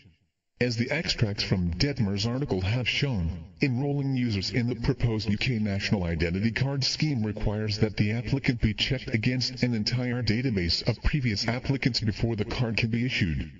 In other words, enrollment depends on an identification system. Only when an applicant has been successfully checked against the entire database is the verification document issued. This feature distinguishes the UK identity card system from those of some other countries. Click on View Document to read the final extract from Detmer's article with thanks to R. Detmer. PDF content unavailable. Activity 23 Self-Assessment. Now read the final extract from Detmer 2004 and answer the following question. Detmer foresees problems in setting up a national identity card scheme. Does he see these problems as relating to identification or to verification? Illustrate your answer with one or two short quotations. There is no need to supply references for your quotations. Answer. The problems Detmer mentions nearly all relate to setting up a national database for an identification system. For instance, he mentions uncertainty over how long it will take to enroll users in a real system and what percentage of the population will be unable to travel to their local biometric registration center. He says very little about the use of the card for verification. Detmer's anxieties, as revealed in the article, relate to the practicalities of the system. Will there be so many identification errors as to make it unworkable and undermine the public's trust? Can people be enrolled fast enough? And so on. However, for many other critics, anxiety is based much more on the principles than on the practicalities. I shall look at some of these concerns now. 4. 9 Ethical, social and political aspects. The introduction of identity cards has proved controversial in several countries, for example France, where identity papers have long been a requirement, and Australia. Generally, the issues have related to the questions like, what are these cards actually for? Whose interests do they serve? And, what use will be made of the underlying database of identity data? Opponents of identity schemes have pointed out that totalitarian regimes have always found identity systems very useful, Nazi Germany and South Africa under apartheid being frequently cited. Even if a present-day government is trustworthy, what assurance is there that a future government will not abuse an identification system? Debates in this field are thus as much ethical, political and social issues as they are technical. Ethical, political and social issues. Ethical, political and social issues differ in many ways from purely scientific or technical ones.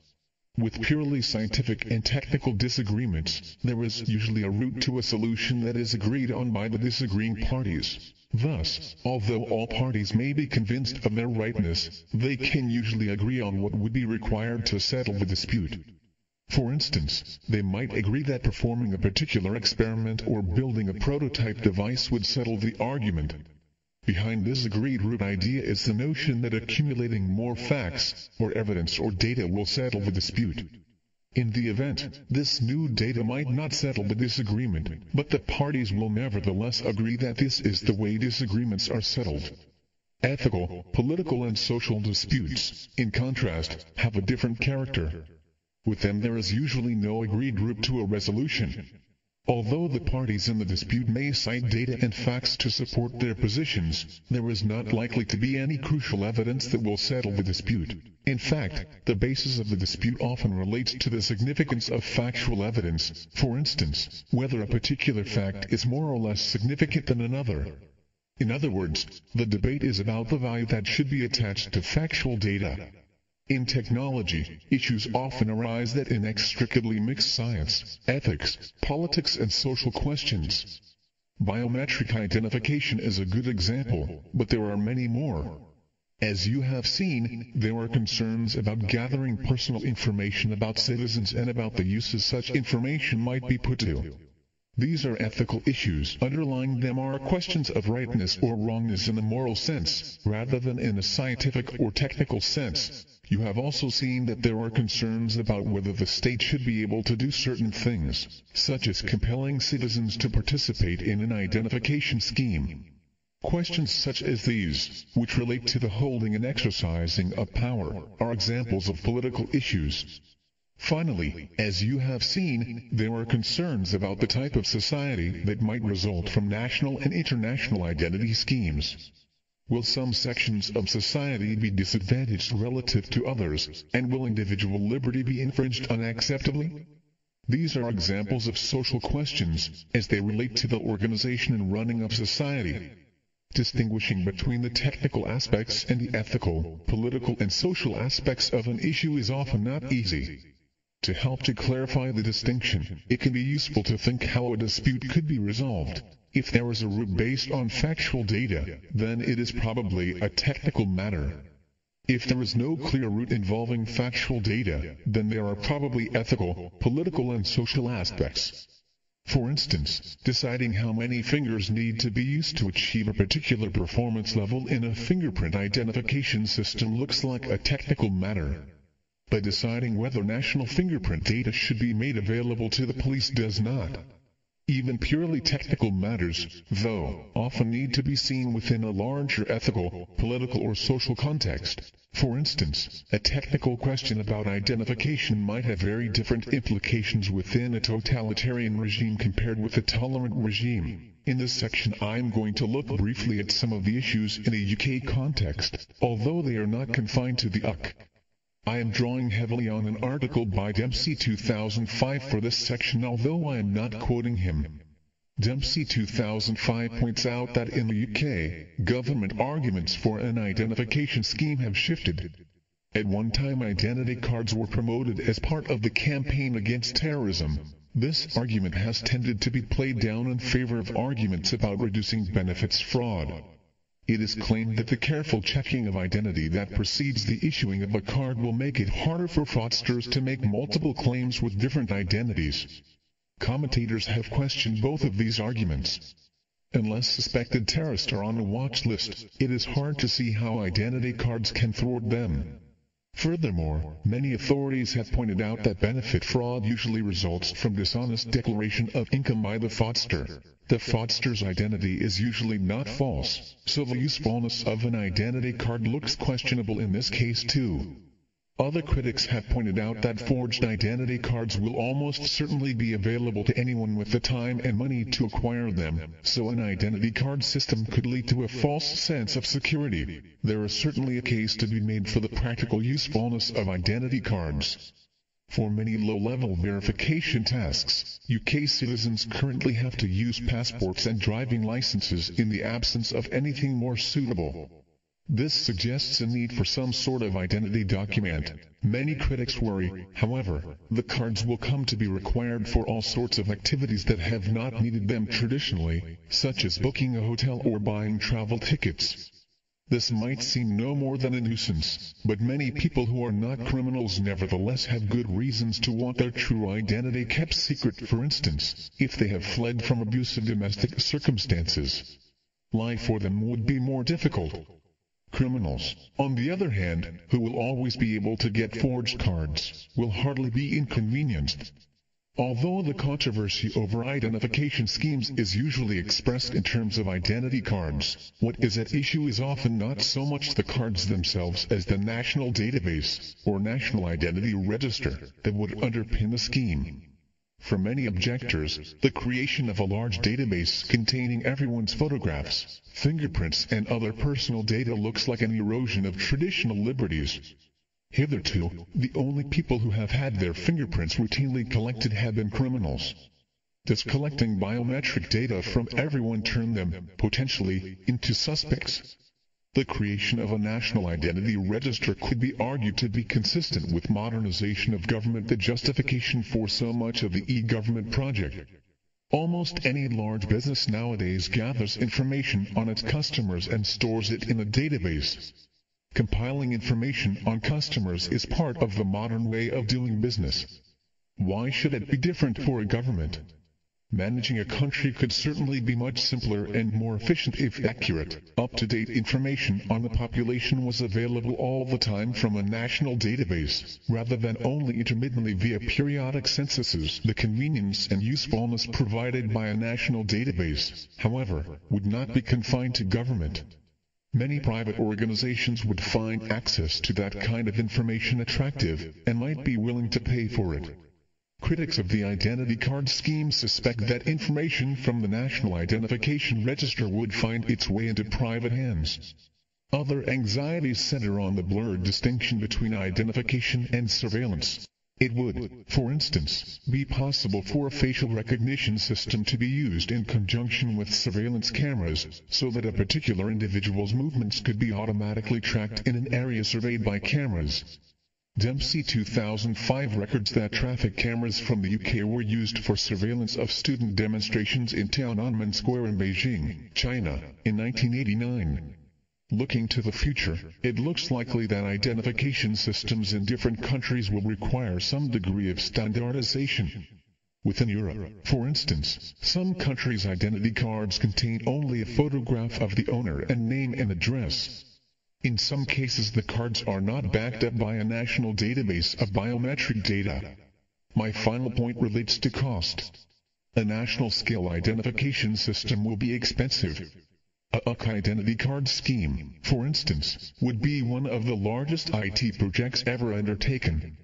If the justification for the system is, say, crime reduction, could a better result be obtained by spending the money in other ways? Many critics of an identity system argue that it could, although the UK scheme is intended to be largely self-financed from the cost of enrollment. This section has given only a brief coverage of some of the ethical, political and social issues involved with an identity system.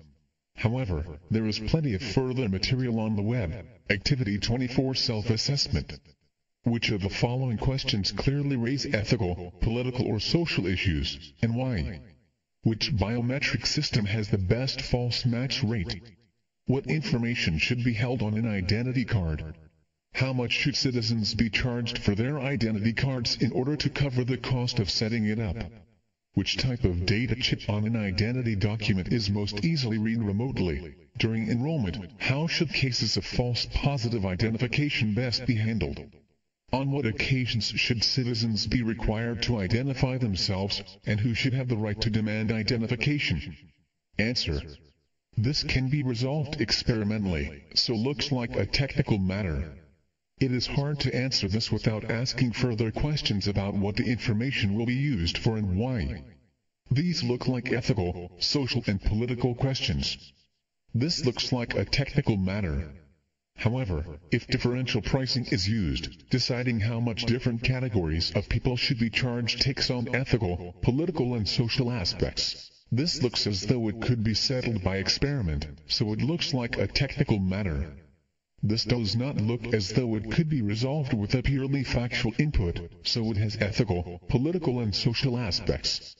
Again, these do not look as though they could be resolved with a purely factual input, so ethical, political and social issues are raised. 5. Usability and accessibility. 5. 1. Introduction. The word usability has cropped up a few times already in this unit. In the context of biometric identification, usability referred to the smoothness of enrollment and other tasks associated with setting up an identification system. A system that produced few false matches during enrollment of applicants was described as usable. Another meaning of usability is related to the ease of use of an interface.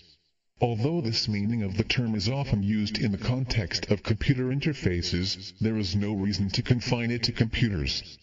The concept of usability applies equally well to the design of tools and implements, or to notice boards. For example, Figure 11. Figure 11 notice board in a Park Activity 25 Exploratory. How would you rate the usability of the notice board in Figure 11? If you think it would not be easy to use, what is the cause of the problem or problems? Discussion.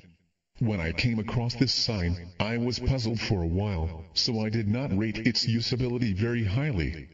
All the distances are on the right of the board and align. It makes for a consistent style of presentation, so that distances can always be found on the same part of the board. There were other notice boards like this one in the park.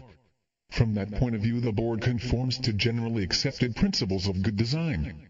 However, as a user, my first impression was that the right-hand side of the board related to things to the right of the sign, and the left-hand side of the board related to things to the left of the sign.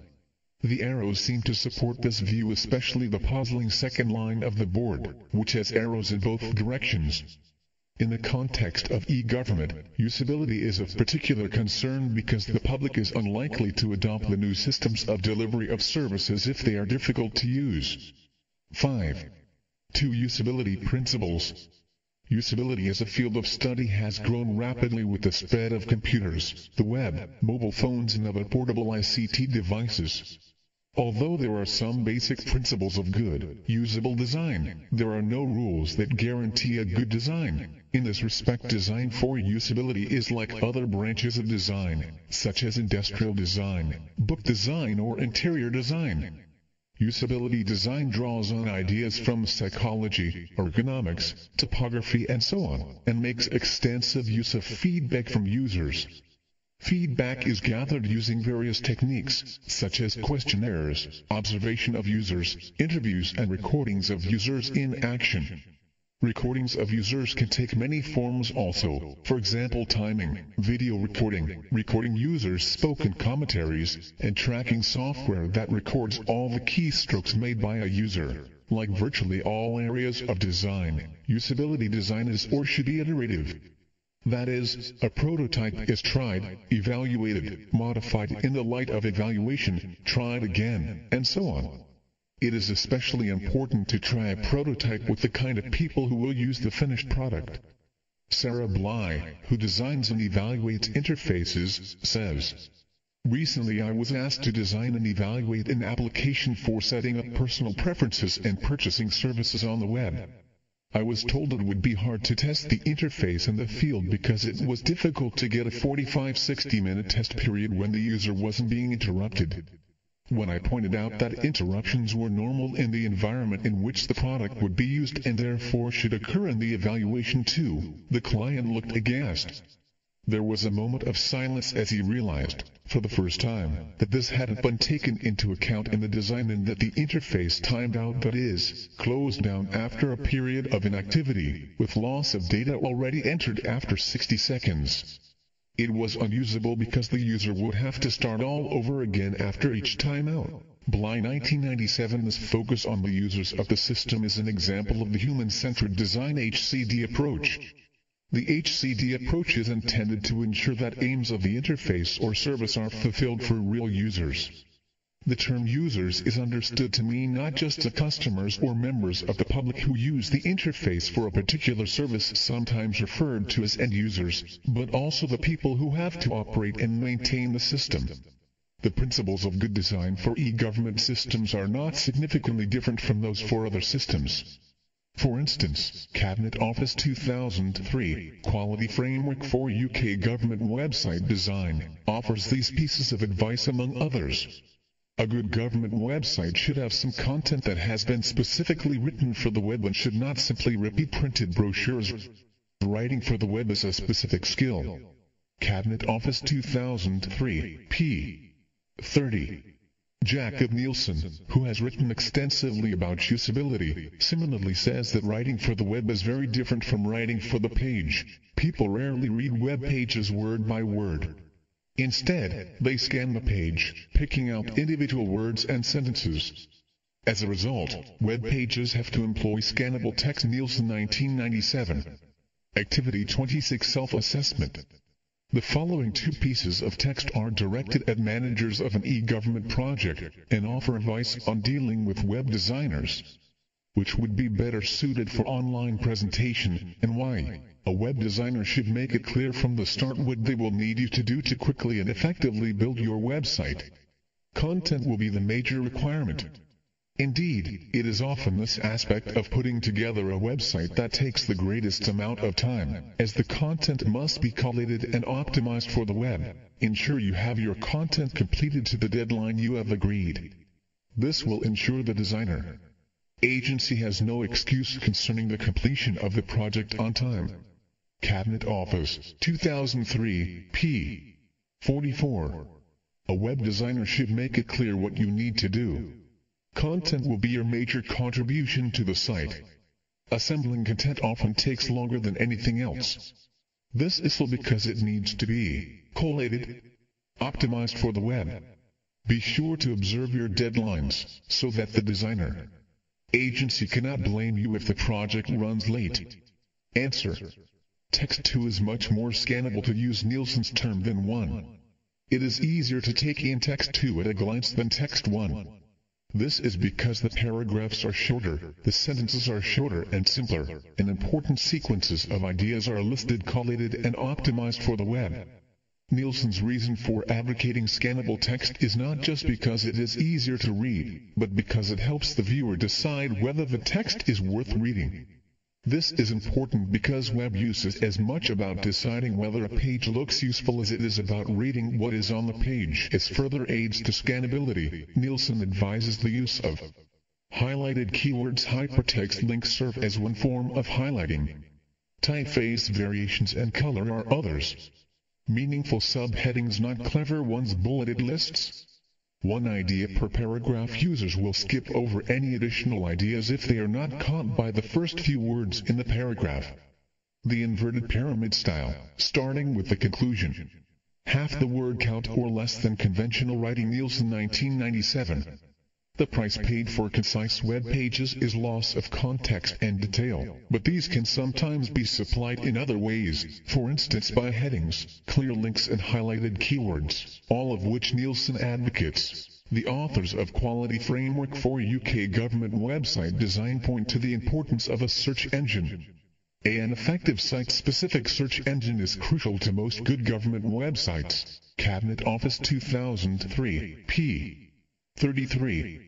Once again, this advice agrees with Nielsen's view of good practice. Search is the user's lifeline when navigation fails. Even though advanced search can sometimes help, simple search usually works best, and search should be presented as a simple box, since that's what users are looking for. Nielsen 1998. In fact, for many users a search facility is not a second choice to use when navigation fails, but a first choice that is often quicker and simpler than the navigation facilities. Nielsen has at various times summarized his thoughts on usability in a list of principles. Here is one such list, slightly simplified by Priest et al. 2002. Visibility of system status. Always keep users informed about what is going on, through providing appropriate feedback within reasonable time. Match between system and the real world. Speak the user's language, using words, phrases, and concepts familiar to the user, rather than system-oriented terms. User control and freedom. Provide ways of allowing users to easily escape from places they unexpectedly find themselves, by using clearly marked emergency exits. Consistency and standards. Avoid making users wonder whether different words, situations, or actions mean the same thing. Help users recognize, diagnose, and recover from errors. Use plain language to describe the nature of the problem and suggest a way of solving it. Error prevention. Where possible, prevent errors occurring in the first place. Recognition rather than recall. Make objects, actions, and options visible. Flexibility and efficiency of use. Provide accelerators, for example, keyboard shortcuts that are invisible to novice users, but allow more experienced users to carry out tasks more quickly. Aesthetic and minimalist design.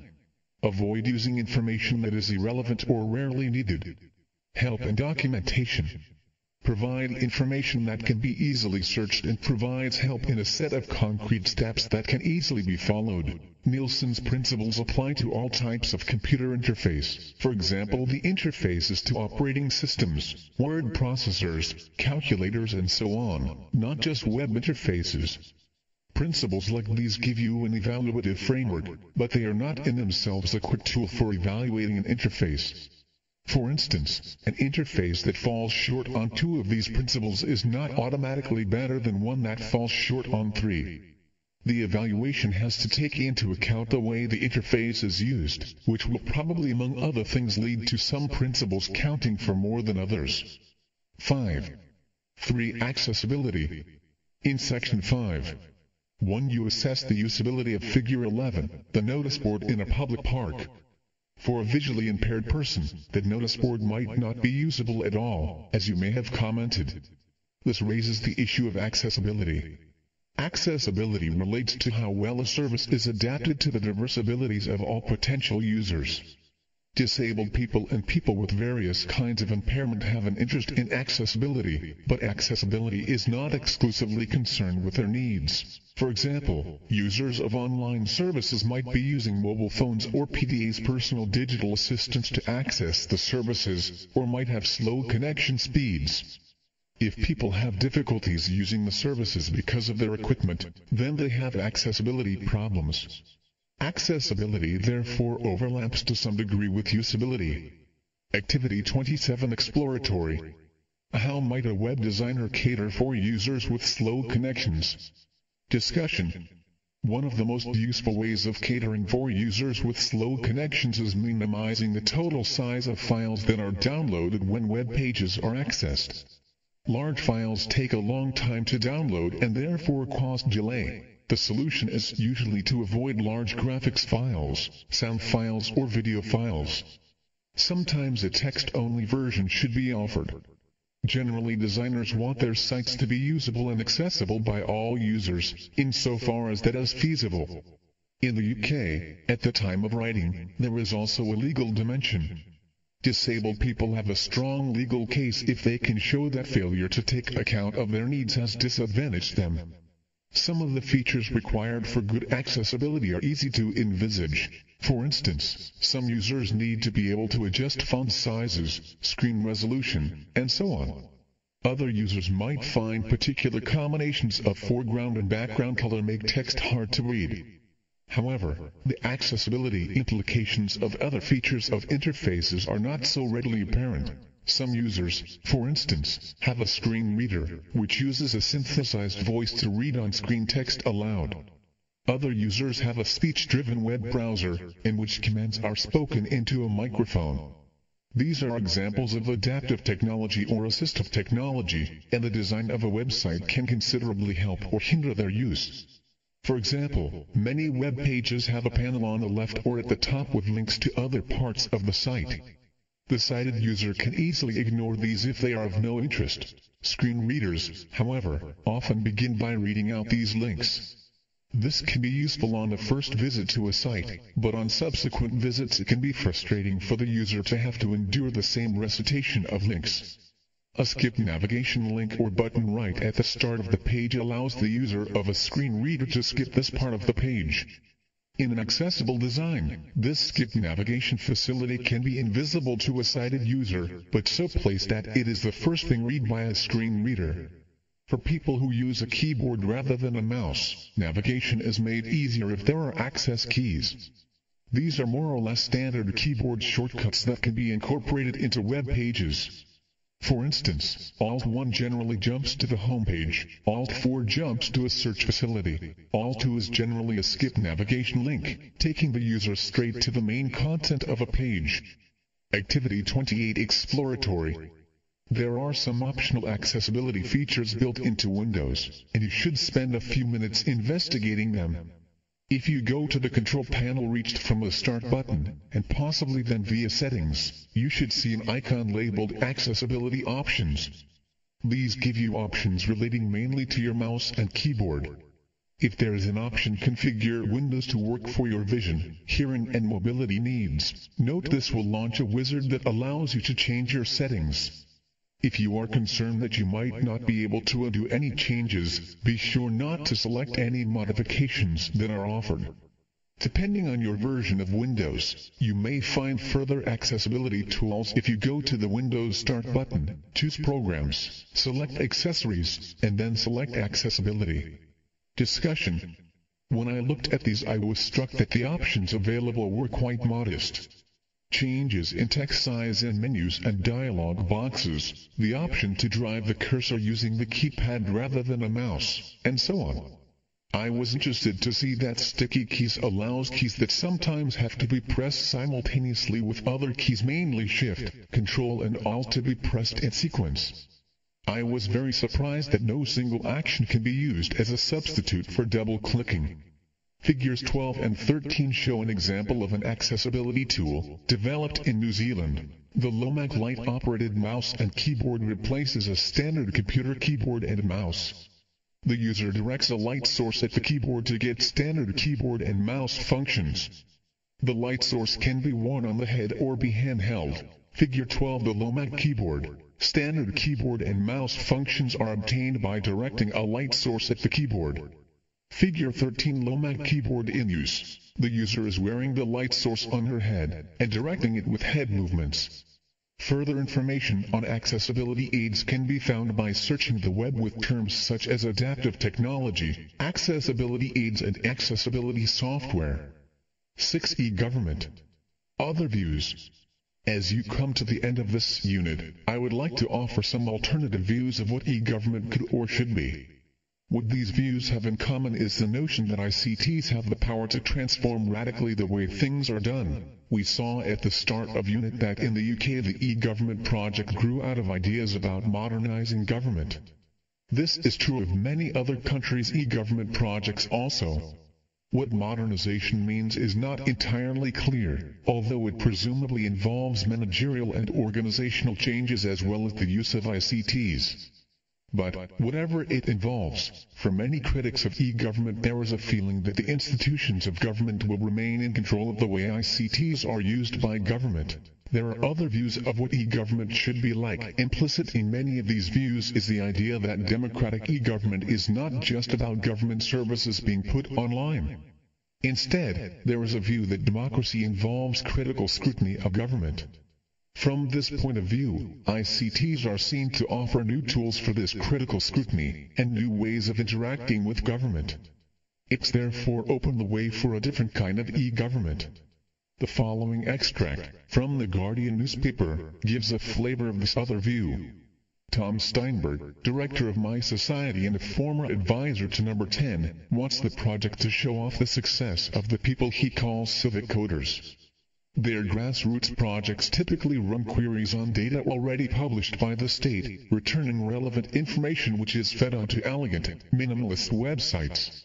Simple social software tools, email, blogs, message boards, wikis add the crucial layer of interactivity, and in one swift hack, citizen is brought closer to state. Fax Your MP is the canonical example. Stefan Magdalensky, one of the site's volunteers, says the site came about because we don't see why people should have to jump through hoops to contact their elected MP. The site runs a postcode query to establish who your MP is, then presents you with a simple email form that quickly becomes a fax appearing in the MP's office. Run completely by volunteers, the site won the 2004 Future UK Internet Hero Award and recently sent its 100,000th fax. Fax Your MP and the websites that followed it picked up tricks the government had missed. The sites have seen ways to recycle data the government already publishes, increasing the usefulness of that data without incurring much further cost. HOG 2004 My Society is an umbrella organization of grassroots e-government projects. No. 10 refers to 10 Downing Street, the official home of the British Prime Minister. These grassroots e-government organizations often criticize governments for not presenting information in a useful way. One thing Stefan Magdalensky, responsible for Teamwork4U.com himself wants is for the government to get out of the business of creating portals that the public is supposed to use as a gateway.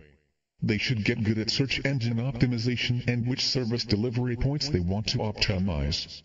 If they want serious uptake, promote the places where you can actually pay your road tax above all the other areas. More than that, says Magdalensky, they need to do a lot more to make data feeds available in formats that third parties can use. His own website is a case in point. The e-government framework has been going on for some years, but they still publish everything in PDF. PDF, Adobe's portable document format that preserves formatting and can be read on almost any computing device, is good for forms and material that is going to be printed. But why produce the recent listing of MPS expenses in that way, which makes it impossible to search them and to sort them meaningfully? For the kinds of services Magdalensky builds, PDF is a hindrance. He wants data published in standard machine-readable formats designed to allow reuse by third parties.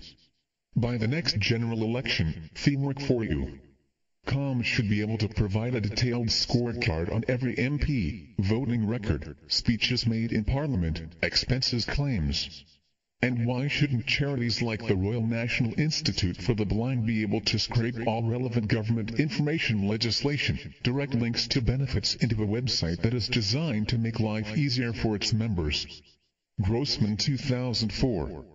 You can perhaps see here the emergence of a different view of the role of ICT in relation to government. In the conventional view, ICT does not fundamentally change the relationship between government and the public, but allows government to do more efficiently and cheaply the kind of thing that it has always done, such as supplying information, collecting taxes, and so on. In the other, more subversive view, ICT has the potential to change the relationship between government and public, and to lead to different kinds of democratic process. It seems particularly appropriate to end this block by thinking about ICT's capacity for transformation. Like many new technologies, ICTs at first offer quicker or cheaper or more efficient ways of doing what is already done in other ways. But the cheapness, speed and accessibility of these technologies have a way of encouraging novel applications by new groups of users as demonstrated by the grassroots organizations mentioned in this section. ICTs can thus transform the world in ways that could not have been predicted at the outset. The early proponents of e-government would almost certainly not have viewed e-activism as part of their agenda. Next steps. After completing this unit, you may wish to study another Open Learn study unit or find out more about this topic. Here are some suggestions. ICTs. Device-to-device communication T175-1. ICTs in everyday life T175-2. Science, maths and technology. If you wish to study formally at the Open University, you may wish to explore the courses we offer in this curriculum area. My Digital Life 200. Computing and ICT. Or find out about studying and developing your skills with the Open University. Study Explained. Skills for Study. Or you might like to post a message to the unit forum to share your thoughts about the unit or talk to other open learners. Review or add to your learning journal. Rate this unit.